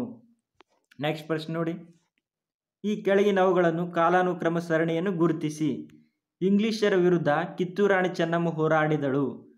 ಇಂಗ್ಲಿಷರ ವಿರುದ್ಧ ಸರೋಜಿನಿ ನಾಯ್ಡು ಹೋರಾಡಿದಳು. ಇಂಗ್ಲಿಷರ ವಿರುದ್ಧ ಝಾನ್ಸಿ ಲಕ್ಷ್ಮೀಬಾಯಿ ಹೋರಾಡಿದಳು. ಯಾವುದಾಗುತ್ತೆ ಕಾಲಾನುಕ್ರಮ ಅಂತಂದರೆ ಫಸ್ಟಿಗೆ ಕಿತ್ತೂರು ರಾಣಿ ಚೆನ್ನಮ್ಮ ಅವರು ಬರ್ತಾರೆ. ಕಿತ್ತೂರು ರಾಣಿ ಚೆನ್ನಮ್ಮ ಅಂತಂದರೆ 1 ಆಪ್ಷನ್ ಏನಾಗಬೇಕು, ಟೈಪಿಂಗ್ ಮಿಸ್ಟೇಕ್ ಇದೆ. ಫಸ್ಟಿಗೆ ಕಿತ್ತೂರು ರಾಣಿ ಚೆನ್ನಮ್ಮ 1824ರಲ್ಲಿ ಹೋರಾಡಿರ್ತಾರೆ. 1824ರಲ್ಲಿ ಕಿತ್ತೂರು ರಾಣಿ ಚೆನ್ನಮ್ಮ ಅವರು ಹೋರಾಡಿರ್ತಾರೆ. ತದನಂತರ ಝಾನ್ಸಿ ರಾಣಿ ಲಕ್ಷ್ಮೀಬಾಯಿ 1857ರ ಪ್ರಥಮ ಸ್ವಾತಂತ್ರ್ಯ ದಂಗೆಯಲ್ಲಿ ಭಾಗವಹಿಸಿರ್ತಾರೆ. 1857ರಲ್ಲಿ ಝಾನ್ಸಿ ರಾಣಿ ಲಕ್ಷ್ಮೀಬಾಯಿ. ತದಾದ ನಂತರ ಸರೋಜಿನಿ ನಾಯ್ಡು ಅವರು 1925ರ ಕಾಂಗ್ರೆಸ್ನ ಅಧಿವೇಶನ ಅಧ್ಯಕ್ಷತೆ ವಹಿಸಿದ ಮೊದಲ ಮಹಿಳೆ ಸರೋಜಿನಿ ನಾಯ್ಡು ಅವರು. ಯಾವ್ದು ಆನ್ಸರ್ ಆಗುತ್ತೆ ನೋಡಿ, 1-3-2 ಆನ್ಸರ್ ಆಗಬೇಕಿತ್ತು. 1-3-2 ಸರಿಯಾದ ಉತ್ತರ 1-3-2. ಆಪ್ಷನ್ಸ್ ತಪ್ಪು ಕೊಟ್ಟಿದ್ದಾರೆ. ಆನ್ಸರ್ ಸರಿಯಾದ ಆನ್ಸರು 1-3-2. ಫಸ್ಟಿಗೆ ಕಿತ್ತೂರು ರಾಣಿ ಚೆನ್ನಮ್ಮ 1824 ಆದರೆ ಝಾನ್ಸಿ ರಾಣಿ ಲಕ್ಷ್ಮೀಬಾಯಿ ಅವರು 1857ರ ದಂಗೆಯಲ್ಲಿ ಭಾಗವಹಿಸಿರ್ತಾರೆ. ಫಸ್ಟ್ನೇ ಕಿತ್ತೂರು ರಾಣಿ ಅಂದರೆ 1 ಆಯಿತು, ಥರ್ಡು ಝಾನ್ಸಿ ರಾಣಿ, ಸೆಕೆಂಡ್ ಉಳಿದು ಸರೋಜಿನಿ ನಾಯ್ಡು. ಆನ್ಸರು 1-3-2 ಸರಿಯಾದ ಉತ್ತರ. ನೆಕ್ಸ್ಟ್ ಪ್ರಶ್ನೆ ನೋಡಿ, ಕಾಲಾನುಕ್ರಮಣಿಕೆ ಸಮರ್ಪಕ ಸರಣಿಯನ್ನು ಸಂಕೇತ ಗುರುತಿಸಿ. ಮಹಾತ್ಮ ಗಾಂಧಿ ಕೊಲೆ, ಭಾರತ ಗಣತಂತ್ರವಾಯಿತು, ಭಾರತ ಸ್ವತಂತ್ರವಾಯಿತು. ಯಾವ್ದು ಆನ್ಸರ್ ಅಂತಂದರೆ 3-1-2 ಆನ್ಸರು 3-1-2 ಆನ್ಸರ್ ಆಗುತ್ತೆ ನೋಡಿ. ಗೊತ್ತಿರಬೇಕು, ಸ್ವಾತಂತ್ರ್ಯವಾಗುವುದು 1947 ಆಗಸ್ಟ್ 15. ನಿಮ್ಗೆ ಗೊತ್ತಿದೆ ಆಗಸ್ಟ್ 15. ಇನ್ನು ಗಾಂಧೀಜಿ ಹತ್ಯೆ ಯಾವಾಗ ಆಗುತ್ತೆ ಅಂತ 1948 ಜನವರಿ 30. 1948 ಜನವರಿ 30. ಗಣತಂತ್ರ ಆಗೋದು 1950 ಜನವರಿ 26. 1950 ಜನವರಿ 26 ನಮ್ಮ ಗಣರಾಜ್ಯೋತ್ಸವ ಆಗುತ್ತೆ. ಆದ ಕಾರಣ ಆನ್ಸರ್ ಆಗುತ್ತೆ 3-1-2 ಸರಿಯಾದ ಉತ್ತರ 3-1-2. ಈ ಕೆಳಗಿನವುಗಳನ್ನು ಪರೀಕ್ಷಿಸಿ ಮತ್ತು ಸರಿಯಾಗಿರುವ ಎರಡನ್ನು ಗುರುತಿಸಿರಿ. ಭಾರತದಲ್ಲಿ ರಾಷ್ಟ್ರಪತಿಯನ್ನು ಅಧ್ಯಕ್ಷ ಎಂದು ಕರೆಯಲಾಗುತ್ತದೆ. ದುಡಿಮೆಯ ಹಕ್ಕು ಭಾರತ ಸಂವಿಧಾನದ ಮೂಲಭೂತ ಹಕ್ಕಾಗಿದೆ. ಕನಿಷ್ಠ 1/3 ಚುನಾಯಿತ ಸದಸ್ಯರು ಪಕ್ಷ ತ್ಯಾಗ ಮಾಡಿದರೆ ಆ ಪಕ್ಷ ನ್ಯಾಯಬದ್ಧವಾಗಿದೆ ಎಂದರ್ಥ. 4ನೇ ಹೇಳಿಕೆ ನೋಡಿ, ಅಂಡಮಾನ್ ಭಾರತದ ಒಂದು ರಾಜ್ಯವಾಗಿದೆ. ಯಾವುದು ಸರಿಯಾಗಿಲ್ಲ ಅಂತ ಕೇಳಿದ್ದಾನೆ. ಸರಿಯಾಗಿರುವುದು ಅಂತಂದರೆ ಆಪ್ಷನ್ 11ನೇ ಪ್ರಶ್ನೆಗೆ 1 ಮತ್ತು 3 ಸರಿ. 1 ಮತ್ತು 3 ಸರಿ. ಭಾರತ ರಾಷ್ಟ್ರಪತಿ ಅಧ್ಯಕ್ಷ ಅಂತ ಕರಿತೀವಿ ಅವರನ್ನು. ಇನ್ನು ಕನಿಷ್ಠ 1/3 ಚುನಾಯಿತ ಸದಸ್ಯರು ಪಕ್ಷ ತ್ಯಾಗ ಮಾಡಿದರೆ ಆ ಪಕ್ಷ ನ್ಯಾಯಬದ್ಧವಾಗಿದೆ ಅಂತ ಅರ್ಥ ಅನ್ನಿಸುತ್ತೆ. ಅಂಡಮಾನ್ ಏನಿದೆ ಅಂತ ನಿಮ್ಗೆ ಗೊತ್ತಿರಬೇಕು. ಅಂಡಮಾನ್ ಒಂದು ಕೇಂದ್ರಾಡಳಿತ ಪ್ರದೇಶ, ರಾಜ್ಯವಲ್ಲ. ಅಂಡಮಾನ್ ಏನಿದೆ ಒಂದು ಕೇಂದ್ರಾಡಳಿತ ಪ್ರದೇಶ, ಅದು ಕೂಡ ತಪ್ಪಾಗಿದೆ. ದುಡಿಮೆ ಹಕ್ಕು ಮೂಲಭೂತ ಹಕ್ಕಿನಲ್ಲಿ ಇಲ್ಲ, ದುಡಿಮೆ ಹಕ್ಕನ್ನು ಸೇರಿಸಿಲ್ಲ. ಆದ ಕಾರಣ 1 ಮತ್ತು 3 ಸರಿಯಾದ ಆನ್ಸರ್. ನೆಕ್ಸ್ಟ್ ನೋಡಿ, ಈ ಕೆಳಗಿನವುಗಳಲ್ಲಿ ಯಾವ 2 ಸರಿಯಾಗಿವೆ ಎಂದು ಪರೀಕ್ಷಿಸಿ. ಭಾರತದ ಅಧ್ಯಕ್ಷರು ಅಮೆರಿಕದ ಅಧ್ಯಕ್ಷರಂತೆ ಶಕ್ತಿಶಾಲಿ. ಕರ್ನಾಟಕದ ಮತದಾರರ ವಯಸ್ಸು 18 ವರ್ಷಗಳು. ಬಜೆಟನ್ನು ಮೊಟ್ಟ ಮೊದಲು ಲೋಕಸಭೆಯಲ್ಲಿ ಮಂಡಿಸಲಾಗುತ್ತದೆ. ಸಂಸತ್ತು ಅಧ್ಯಕ್ಷರ ಸಂಬಳವನ್ನು ತಡೆ ಹಿಡಿಯಬಹುದು. ಏನಕ್ಕೆ ಸರಿಯಾದ ಆನ್ಸರ್ ನಿಮ್ಗೆ ಗೊತ್ತಿರಬೇಕು. 12ನೇ ಪ್ರಶ್ನೆ ಯಾವುದಂತಂದರೆ 2 ಮತ್ತು 3 ಸರಿ. 2 ಮತ್ತು 3 ಸರಿ. ಆಪ್ಷನ್ ಬಿ ಇದೆ ನೋಡಿ, 2 ಮತ್ತು 3 ಸರಿ. ಯಾಕಂದರೆ ಕರ್ನಾಟಕದ ಯಾವುದೇ ಮತದಾರ ವಯಸ್ಸೆಷ್ಟಿದೆ ಅಂತಂದರೆ 18 ವರ್ಷ. ಭಾರತೀಯ ಯಾವುದೇ ಪ್ರಜೆ ವಯಸ್ಸಿನ ಎಷ್ಟಂದರೆ 18 ವರ್ಷ. ಇನ್ನು ಬಜೆಟನ್ನು ಮೊಟ್ಟ ಮೊದಲ ಬಾರಿಗೆ ಲೋಕಸಭೆಯಲ್ಲಿ ಮಂಡಿಸಬೇಕು. ಕೇವಲ ಲೋಕಸಭೆಯಲ್ಲಿ ಬಜೆಟನ್ನು ಮಂಡಿಸ್ತಾರೆ. ಈ ಸಂಸತ್ತಿನ ಅಧ್ಯಕ್ಷತೆ ಸಂಬಳವನ್ನು ತಡೆಯಲಿಕ್ಕೆ ಬರುವುದಿಲ್ಲ. ಇನ್ನು ಭಾರತ ಅಧ್ಯಕ್ಷರು ಅಮೆರಿಕ ಅಧ್ಯಕ್ಷರಂತೆ ಇಲ್ಲ, ಇಂಗ್ಲೆಂಡಿನ ರಾಣಿಯಂತೆ, ಬ್ರಿಟನ್ ರಾಣಿಯಂತೆ ಹೋಲಿಕೆ ಮಾಡಿ ನಮ್ಮ ರಾಷ್ಟ್ರಪತಿ ಹುದ್ದೆಯನ್ನು ಇಂಗ್ಲೆಂಡಿನ ರಾಣಿ ಅಥವಾ ಬ್ರಿಟನ್ ರಾಣಿಯ ಹುದ್ದೆಯನ್ನು ಹೋಲಿಕೆ ಮಾಡಲಾಗುತ್ತೆ ನಮ್ಮ ರಾಷ್ಟ್ರಪತಿ ಹುದ್ದೆಯನ್ನು. ಇನ್ನು ನಮ್ಮ ಭಾರತ ಏನಿದೆ ಅಂತಂದರೆ ಒಂದು ಸಂಸದೀಯ ಸರ್ಕಾರ ಹೊಂದಿದೆ. ಭಾರತ ಯಾವ ಥರ ಇದೆ? ಸಂಸದೀಯ ಮಾದರಿಯ ಸರ್ಕಾರ ನಮ್ಮ ಭಾರತ ಸರ್ಕಾರ. ನೆಕ್ಸ್ಟ್ ನೋಡಿ, ಈ ಕೆಳಗಿನವುಗಳನ್ನು ಹೊಂದಿಸಿ ಸರಿಯಾದ ಸಂಕೇತಗಳನ್ನು ಆಯ್ಕೆ ಮಾಡಿರಿ. ಪಟ್ಟಿ 1 ಲೋಕಸಭೆ, ಭಾರತ ಸಂವಿಧಾನದ ಜನಕ, ಅಧ್ಯಕ್ಷ, ಉಪಾಧ್ಯಕ್ಷ ಅಂತ ಕೊಟ್ಟಿದ್ದಾರೆ. ಪಟ್ಟಿ 2ರಲ್ಲಿ ಏನು ಕೊಟ್ಟಿದ್ದಾರೆ ನೋಡಿ, BR ಅಂಬೇಡ್ಕರ್, ರಾಬಿ ರಾಯ್, ಶಂಕರ್ ದಯಾಳ್ ಶರ್ಮಾ, R ವೆಂಕಟರಾಯ್. ಏನಾಗುತ್ತೆ ನೋಡಿ, ಇದು ಕರೆಂಟ್ ಅಫೇರ್ಸ್ ಪ್ರಶ್ನೆ ಆಗಿದೆ ಅವಾಗ ಪರೀಕ್ಷೆ ನಡೆದಾಗ. ಈ ಸರಿಯಾದ ಆನ್ಸರ್ ಯಾವುದಂತಂದ್ರೆ ನೋಡಿ 2143 ಆಪ್ಷನ್ ಡಿ ಆಗುತ್ತೆ. ಇದು ಕರೆಂಟ್ ಅಫೇರ್ಸ್ ಪ್ರಶ್ನೆ ಆಗಿತ್ತು ಅವಾಗ ಪರೀಕ್ಷೆ 1991ರಲ್ಲಿ ಪರೀಕ್ಷೆ ನಡೆದಾಗ. ಅವಾಗ ರಾಷ್ಟ್ರಪತಿ ಯಾರಿರ್ತಾರೆ ಅಧ್ಯಕ್ಷರು ಯಾರಿರ್ತಾರೆ ನಿಮ್ಗೆ ಗೊತ್ತಿರಬೇಕು. R ವೆಂಕಟರಾಮನ್ ಅವರು ಆವಾಗ ರಾಷ್ಟ್ರಪತಿ. R ವೆಂಕಟರಾಮನ್ ಇರ್ತಾರೆ. ಉಪರಾಷ್ಟ್ರಪತಿ ಶಂಕರ್ ದಯಾಳ್ ಶರ್ಮಾ ಅವರು ಇರ್ತಾರೆ. ಭಾರತ ಸಂವಿಧಾನ ಜನಕ BR ಅಂಬೇಡ್ಕರ್ ಅವರು. ಇನ್ನು ಲೋಕಸಭೆ ಯಾವ ಸ್ಪೀಕರ್ ಇರ್ತಾರೆ, ರಾಬಿ ರಾಯ್ ಇರ್ತಾರೆ. ಈ ಪ್ರಸ್ತುತ ನಿಮ್ಗೆ ಗೊತ್ತಿರಬೇಕು ಯಾರಿದ್ದಾರೆ ಲೋಕಸಭೆ ಸಭಾಪತಿ ಅಂತಂದರೆ ಓಂ ಬಿರ್ಲಾ ಅವರಿದ್ದಾರೆ. ಪ್ರಸ್ತುತ ಲೋಕಸಭೆಯ ಸ್ಪೀಕರ್ ಯಾರಿದ್ದಾರೆ ಸಭಾಪತಿ ಅಂತಂದರೆ ಓಂ ಬಿರ್ಲಾ. ಇನ್ನು ನಮ್ಮ ರಾಷ್ಟ್ರಪತಿ ಯಾರಾದರೆ ಪ್ರಸ್ತುತ ಅಂತಂದರೆ ರಾಮನಾಥ ಕೋವಿಂದ್ ಅವರು. ಉಪರಾಷ್ಟ್ರಪತಿ ವೆಂಕಯ್ಯ ನಾಯ್ಡು. ಇದು ಗೊತ್ತಿರಬೇಕು ನಿಮಗೆ. ನೆಕ್ಸ್ಟ್ ನೋಡಿ, ಈ ಕೆಳಗಿನವುಗಳನ್ನು ಪರೀಕ್ಷಿಸಿ ಸರಿಯಾಗಿ ಹೊಂದಾಣಿಕೆ ಇಲ್ಲದ 2 ಗುರುತಿಸಿ. ರಾಜಪಟ್ಟಿ ಭಾರತ ಸೇವೆಗಳು, ಒಕ್ಕೂಟ ಪಟ್ಟಿ ನಗರ ಪಾಲಿಕೆ ಆಡಳಿತ, ಭಾರತದ ಅಧ್ಯಕ್ಷ ಭಾರತ ಸೇನೆಗಳ ಪರಮೋಚ್ಚ ದಂಡ ನಾಯಕ. ಇನ್ನು ಭಾರತದ ಉಪಾಧ್ಯಕ್ಷ ರಾಜ್ಯಸಭೆಗಳ ಸಭಾಪತಿ. ಏನು ಕೇಳಿದರೆ ಸರಿಯಾಗಿ ಹೊಂದಾಣಿಕೆ ಇಲ್ಲದ ಅಂತಂದರೆ 1 ಮತ್ತು 2 ಇವು ಮ್ಯಾಚ್ ಆಗಿಲ್ಲ. ಯಾಕಂತಂದರೆ ಭಾರತೀಯ ಸೇವೆಗಳು ಬರುವುದು ಕೇಂದ್ರ ಪಟ್ಟಿಯಲ್ಲಿ ಬರುತ್ತೆ. ಕೇಂದ್ರ ಪಟ್ಟಿಯಲ್ಲಿ ಯಾವ ಬರುತ್ತೆ ಅಂತ ವಿದೇಶಾಂಗ ವ್ಯವಹಾರ, ವಿದೇಶಾಂಗ ಒಪ್ಪಂದ, ರೈಲ್ವೆ, ಇನ್ನು ಜನಗಣತಿ, RBI, ಬ್ಯಾಂಕಿಂಗ್, ವಿವಿಧ ಇಲಾಖೆಗಳನ್ನು ಭಾರತೀಯ ಸೇನೆ ಕೂಡ ಕೇಂದ್ರ ಪಟ್ಟಿಯಲ್ಲಿ ಬರುತ್ತೆ. ಇನ್ನು ರಾಜ್ಯ ಪಟ್ಟಿಯಲ್ಲಿ ಬರುವುದು ಸ್ಥಳೀಯ ಸರ್ಕಾರಗಳು, ಆರೋಗ್ಯ, ಭೂಕಂದಾಯ, ಪೊಲೀಸ್ ಹುದ್ದೆಗಳು ಎಲ್ಲ ರಾಜ್ಯ ಪಟ್ಟಿಯಲ್ಲಿ ಬರುತ್ತೆ. ಆದ ಕಾರಣ 1 ಮತ್ತು 2 ತಪ್ಪಾಗಿವೆ. ನೆಕ್ಸ್ಟ್ ನೋಡಿ 15ನೇ ಪ್ರಶ್ನೆ, ಭಾರತವನ್ನು ಸಂಸದೀಯ ಪ್ರಜಾಪ್ರಭುತ್ವ ಎಂದು ಕರೆಯಲಾಗುತ್ತದೆ ಏಕೆಂದರೆ ಭಾರತವು ಬ್ರಿಟಿಷ್ ಸಾಮ್ರಾಜ್ಯದ ಅಂಗವಾಗಿದ್ದು ಭಾರತದಲ್ಲಿ ಸಂಸತ್ತು ಶಾಸನದ ಪರಮೋಚ್ಚ ಅಧಿಕಾರವನ್ನು ಹೊಂದಿದೆ. ಮಂತ್ರಿಮಂಡಲವು ಸಂಸತ್ತಿಗೆ ಜವಾಬ್ದಾರಿಯಾಗಿದೆ. ಭಾರತವು ಇಂಗ್ಲಿಷ್ ಪಾರ್ಲಿಮೆಂಟ್ಗೆ ತುಂಬ ಮನ್ನಣೆ ನೀಡುತ್ತದೆ. 2 ಮುಖ್ಯ ಕಾರಣಗಳು ಗುರುತಿಸಿ ಕೇಳಿದ್ದಾರೆ. ಯಾವಂತಂದರೆ ಆಪ್ಷನ್ ಬಿ 2 ಮತ್ತು 3. ಆಪ್ಷನ್ ಬಿ 2 ಮತ್ತು 3 ಸರಿ. ಯಾಕಂತಂದರೆ ಭಾರತದಲ್ಲಿ ಸಂಸತ್ತು ಶಾಸನದ ಪರಮೋಚ್ಚ ಅಧಿಕಾರವನ್ನು ಹೊಂದಿದೆ. ಸಂಸತ್ತು ಅಂತಂದರೆ ಲೋಕಸಭೆ ಮತ್ತು ರಾಜ್ಯಸಭೆಯು ಪರಮೋಚ್ಚ ಅಧಿಕಾರವನ್ನು ಹೊಂದಿವೆ. ಇನ್ನು ಮಂತ್ರಿಮಂಡಲವು ಸಂಸತ್ತಿಗೆ ಜವಾಬ್ದಾರಿಯಾಗಿರುತ್ತೆ. ಇದು ಕೂಡ ಸಂವಿಧಾನದಲ್ಲಿದೆ. ಆದ ಕಾರಣ 2 ಮತ್ತು 3 ಸರಿಯಾಗಿದೆ. ಆಪ್ಷನ್ ಬಿ 2 ಮತ್ತು 3 ಸರಿ.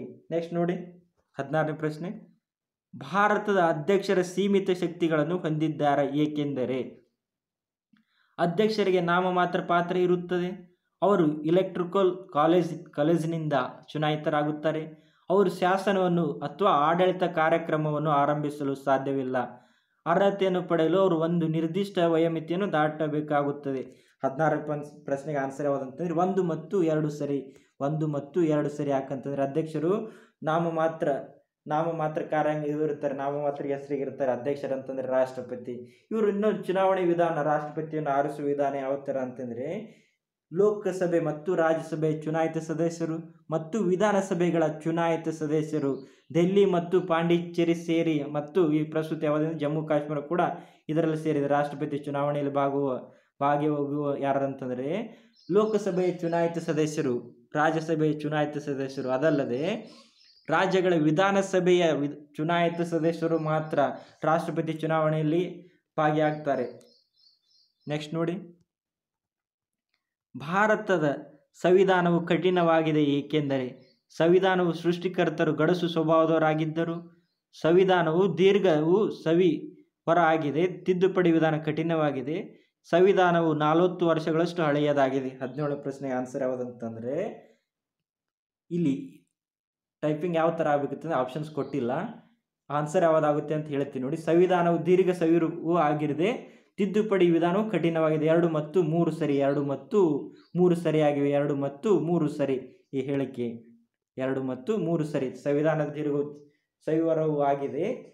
ತಿದ್ದುಪಡಿ ವಿಧಾನವು ಕಠಿಣವಾಗಿದೆ. ಈಸಿಯಾಗಿ ತಿದ್ದುಪಡಿಯನ್ನು ಮಾಡಲು ಅವಕಾಶವಿಲ್ಲ ಸಂವಿಧಾನದಲ್ಲಿ. ಅಷ್ಟೇ ಸಂವಿಧಾನದ ತಿದ್ದುಪಡಿ ಬಗ್ಗೆ ತಿಳಿಸುವ ವಿಧಿ ಎಷ್ಟಂತಂದರೆ 368ನೇ ವಿಧಿ. 368ನೇ ವಿಧಿ ಸಂವಿಧಾನದ ತಿದ್ದುಪಡಿಯ ಬಗ್ಗೆ ತಿಳಿಸುತ್ತದೆ. ನೆಕ್ಸ್ಟ್ ನೋಡಿ, ಭಾರತದಲ್ಲಿ ಸಚಿವ ಸಂಪುಟಕ್ಕೆ ಜಂಟಿ ಜವಾಬ್ದಾರಿ ಇದೆ ಏಕೆಂದರೆ ಅವರು ಜಂಟಿಯಾಗಿ ಶಪಥ ಗ್ರಹಣ ಮಾಡುತ್ತಾರೆ. ಅವರು ಜಂಟಿಯಾಗಿ ಸರ್ಕಾರದ ನೀತಿಯನ್ನು ರೂಪಿಸುತ್ತಾರೆ. ಅವರು ಶಾಸನ ಕ್ರಿಯೆಗೆ ಜಂಟಿಯಾಗಿ ನಾಯಕತ್ವ ರೂಪಿಸುತ್ತಾರೆ. ಅವರು ಜಂಟಿಯಾಗಿ ಸ್ಥಾನ ಕಳೆದುಕೊಳ್ಳುತ್ತಾರೆ. 18ನೇ ಪ್ರಶ್ನೆಗೆ ಸರಿಯಾದ ಆನ್ಸರು ಯಾವ್ದು ನಿಮ್ಗೆ ಗೊತ್ತಿರಬೇಕು. 2 ಮತ್ತು 3 ಸರಿಯಾಗಿವೆ ನೋಡಿ. 2 ಮತ್ತು 3 ಸರಿ. ಅವರು ಜಂಟಿಯಾಗಿ ಸರ್ಕಾರದ ನೀತಿಯನ್ನು ರೂಪಿಸುತ್ತಾರೆ. ಅವರು ಶಾಸನ ಕ್ರಿಯೆಗೆ ಜಂಟಿಯಾಗಿ ನಾಯಕತ್ವವನ್ನು ರೂಪಿಸುತ್ತಾರೆ. ಭಾರತ ಸಚಿವ ಸಂಪುಟದ ಕುರಿತು 2 ಮತ್ತು 3 ಸರಿಯಾಗಿವೆ. 18ನೇ ಪ್ರಶ್ನೆಗೆ ಸರಿಯಾದ ಆನ್ಸರು 3ನೇದು. ಇನ್ನು ಜಂಟಿ ಅಧಿವೇಶನ ನಿಮ್ಗೆ ಗೊತ್ತಿರಬೇಕು. ಜಂಟಿ ಅಧಿವೇಶನ ಅಂತಂದರೆ 108ನೇ ವಿಧಿಯ ಪ್ರಕಾರ ರಾಷ್ಟ್ರಪತಿಯವರು ಜಂಟಿ ಅಧಿವೇಶನ ಕರೀತಾರೆ. ಅದರ ಅಧ್ಯಕ್ಷತೆಯನ್ನು ಯಾರು ವಹಿಸಿರ್ತಾರೆ ಅಂತಂದರೆ ಜಂಟಿ ಅಧಿವೇಶನದ ಅಧ್ಯಕ್ಷತೆಯನ್ನು ಲೋಕಸಭೆಯ ಸಭಾಪತಿಯವರು ವಹಿಸ್ತಾರೆ ರಾಷ್ಟ್ರಪತಿಯವರ ಸಲಹೆಯ ಮೇರೆಗೆ. ಒಂದು ವೇಳೆ ಲೋಕಸಭೆಯ ಸಭಾಪತಿ ಗೈರು ಆದರೆ ಉಪಸಭಾಪತಿಯವರು ಭಾಗವಹಿಸಬಹುದು. ಇನ್ನು ಒಂದು ವೇಳೆ ಉಪಸಭಾಪತಿಯು ಗೈರಾದರೆ ರಾಜ್ಯಸಭೆಯ ಉಪಸಭಾಪತಿ ಅಲ್ಲಿ ಸಭಾಪತಿ ಬರುವುದಿಲ್ಲ. ಯಾಕಂತಂದರೆ ಉಪರಾಷ್ಟ್ರಪತಿಯವರು ಲೋಕಸಭೆಯಲ್ಲಿ ಭಾಗವಹಿಸುವುದಿಲ್ಲ. ಆದ ನಂತರ ಅದಕ್ಕೆ ರಾಜ್ಯಸಭೆಯ ಉಪಸಭಾಪತಿಯವರು ಭಾಗವಹಿಸಬಹುದು. ನೆಕ್ಸ್ಟ್ ನೋಡಿ, ಇಂಗ್ಲೆಂಡಿನಲ್ಲಿ ಸಂಪುಟ ಕಮಾನಿನ ಅತಿ ಮುಖ್ಯ ಶಿಲೆ ಎಂದು ಪ್ರಧಾನಮಂತ್ರಿಯನ್ನು ಕರೆಯಲಾಗುತ್ತದೆ ಏಕೆಂದರೆ ಅವರು ಅತಿ ದೊಡ್ಡ ಪಕ್ಷದ ಮುಖಂಡರು. ಅವರು ಸಂಸತ್ತಿನಲ್ಲಿ ಬಹುಮತ ಹೊಂದಿರುವ ಪಕ್ಷದ ಮುಖಂಡರು. ಅವರು ತಮ್ಮ ಸ್ಥೂರದೃಪದಿಂದ ಒಳ್ಳೆಯ ಪ್ರಭಾವ ಬೀರುತ್ತಾರೆ. ಅವರು ಯಾವಾಗಲೂ ದೂರದರ್ಶನದಲ್ಲಿ ಕಾಣಿಸಿಕೊಳ್ಳುತ್ತಾರೆ. ಯಾವುದಂತಂದರೆ 19ನೇ ಪ್ರಶ್ನೆಗೆ ಸರಿಯಾದ ಆನ್ಸರು ಎ ಆಗುತ್ತೆ. 1 ಮತ್ತು 2 ಸರಿ. 19ನೇ ಪ್ರಶ್ನೆಗೆ ಅವರು ಅತಿ ದೊಡ್ಡ ಪಕ್ಷದ ಮುಖಂಡರಾಗಿರುತ್ತಾರೆ. ಅವರು ಸಂಸತ್ತಿನ ಬಹುಮತ ಹೊಂದಿರುವ ಪಕ್ಷದ ಮುಖಂಡರು. ಈ ಪ್ರಸ್ತುತ ಇಂಗ್ಲೆಂಡಿನ ಪ್ರಧಾನಿ ಯಾರಿದ್ದಾರೆ ನಿಮ್ಗೆ ಗೊತ್ತಿರಬೇಕು, ಬೋರಿಸ್ ಜಾನ್ಸನ್ನು. ಇನ್ನು ಇಂಗ್ಲೆಂಡಿನ ಚಲಾವಣೆ ಇರೋ ನಾಣ್ಯದ ಹೆಸರು ಪೌಂಡ್ ಯಾವುದು ಇಂಗ್ಲೆಂಡ್ ದೇಶದ ಕರೆನ್ಸಿ ಆಗಿದೆ ಪೌಂಡು. ನೆಕ್ಸ್ಟ್ ನೋಡಿ, 20ನೇ ಪ್ರಶ್ನೆ, ಕಾಲಾನುಕ್ರಮವಾಗಿ ಬರೆಯಿರಿ. ಭಾರತವು ಗಣತಂತ್ರವಾಯಿತು. ಪಂಜಾಬಿನಲ್ಲಿ ಸೀಮಿತ ತುರ್ತು ಪರಿಸ್ಥಿತಿ ಘೋಷಿತವಾಯಿತು. ಭಾರತ ಒಕ್ಕೂಟದಲ್ಲಿ ತುರ್ತು ಪರಿಸ್ಥಿತಿ ಘೋಷಿತವಾಯಿತು.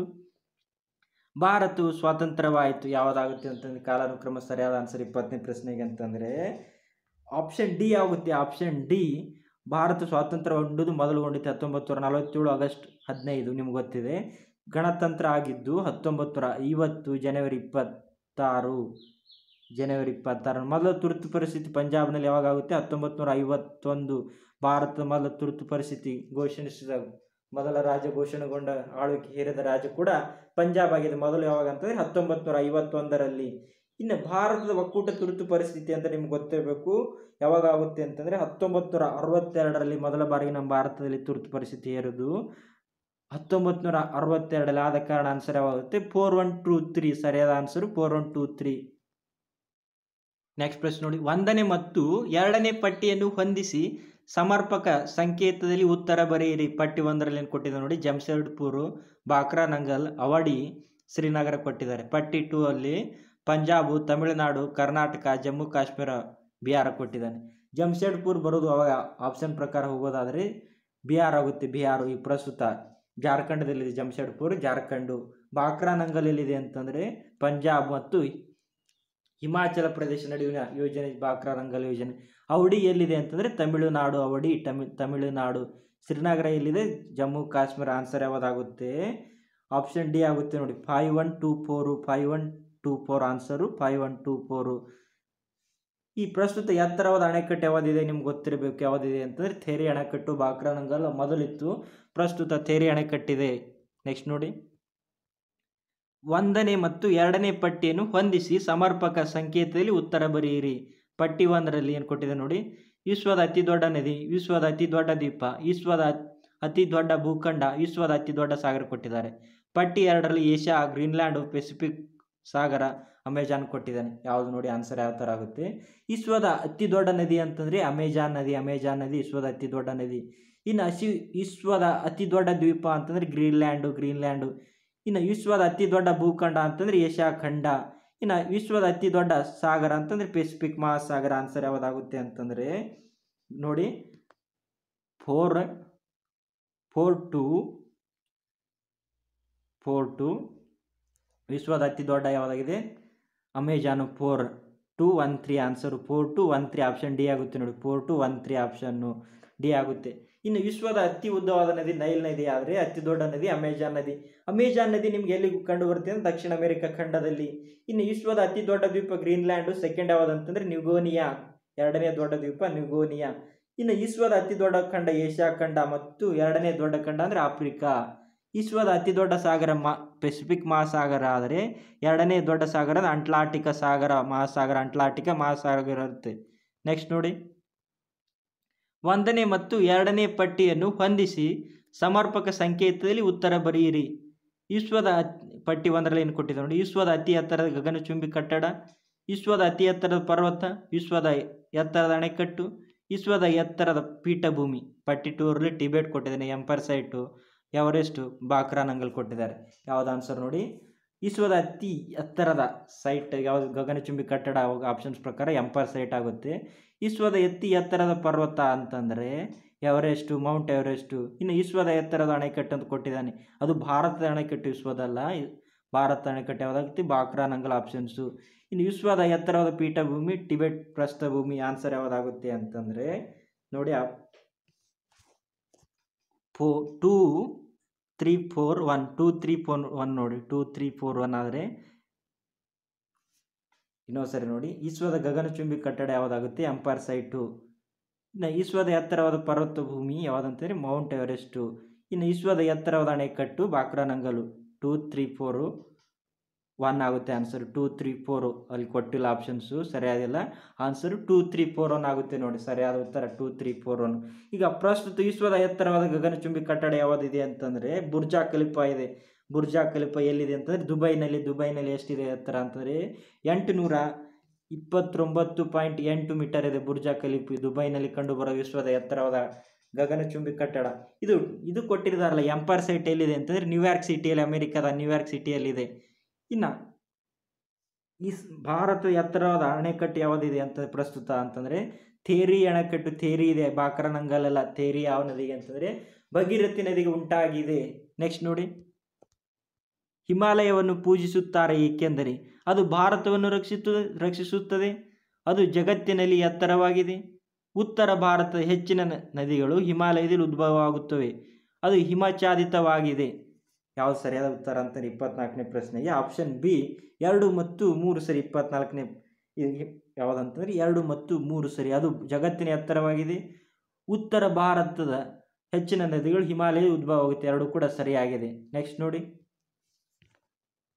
25ನೇ ಪ್ರಶ್ನೆ ನೋಡಿ. 1ನೇ ಮತ್ತು 2ನೇ ಪಟ್ಟಿಯನ್ನು ಹೊಂದಿಸಿ ಸಮರ್ಪಕ ಸಂಕೇತ ರೂಪದಲ್ಲಿ ಉತ್ತರ ಬರೆಯಿರಿ. ಏನೇನು ಕೊಟ್ಟಿದ್ದಾರೆ ನೋಡಿ. ಪಟ್ಟಿ 1ರಲ್ಲಿ ವಿಮಾನ ನಿಲ್ದಾಣ, ರೈಲ್ವೆ ಜಂಕ್ಷನ್, ಸುರಂಗ ಮಾರ್ಗ, ಪರ್ವತ ಕಣಿವೆ ಕೊಟ್ಟಿದ್ದಾರೆ. ಈ ಕಡೆ ಪಟ್ಟಿ 2ರಲ್ಲಿ ಜೋಲಾರ್ಪೇಟೆ, ಪಾಲಂ, ಖೈಬರ್, ಬನ್ನಿಹಾಲ್ ಮಾರ್ಗ. ವಿಮಾನ ನಿಲ್ದಾಣ ಯಾವುದೇ ನಿಮ್ಗೆ ಗೊತ್ತಿರಬೇಕು, ಪಾಲಂ ನಿಲ್ದಾಣ ಡೆಲ್ಲಿಯಲ್ಲಿದೆ.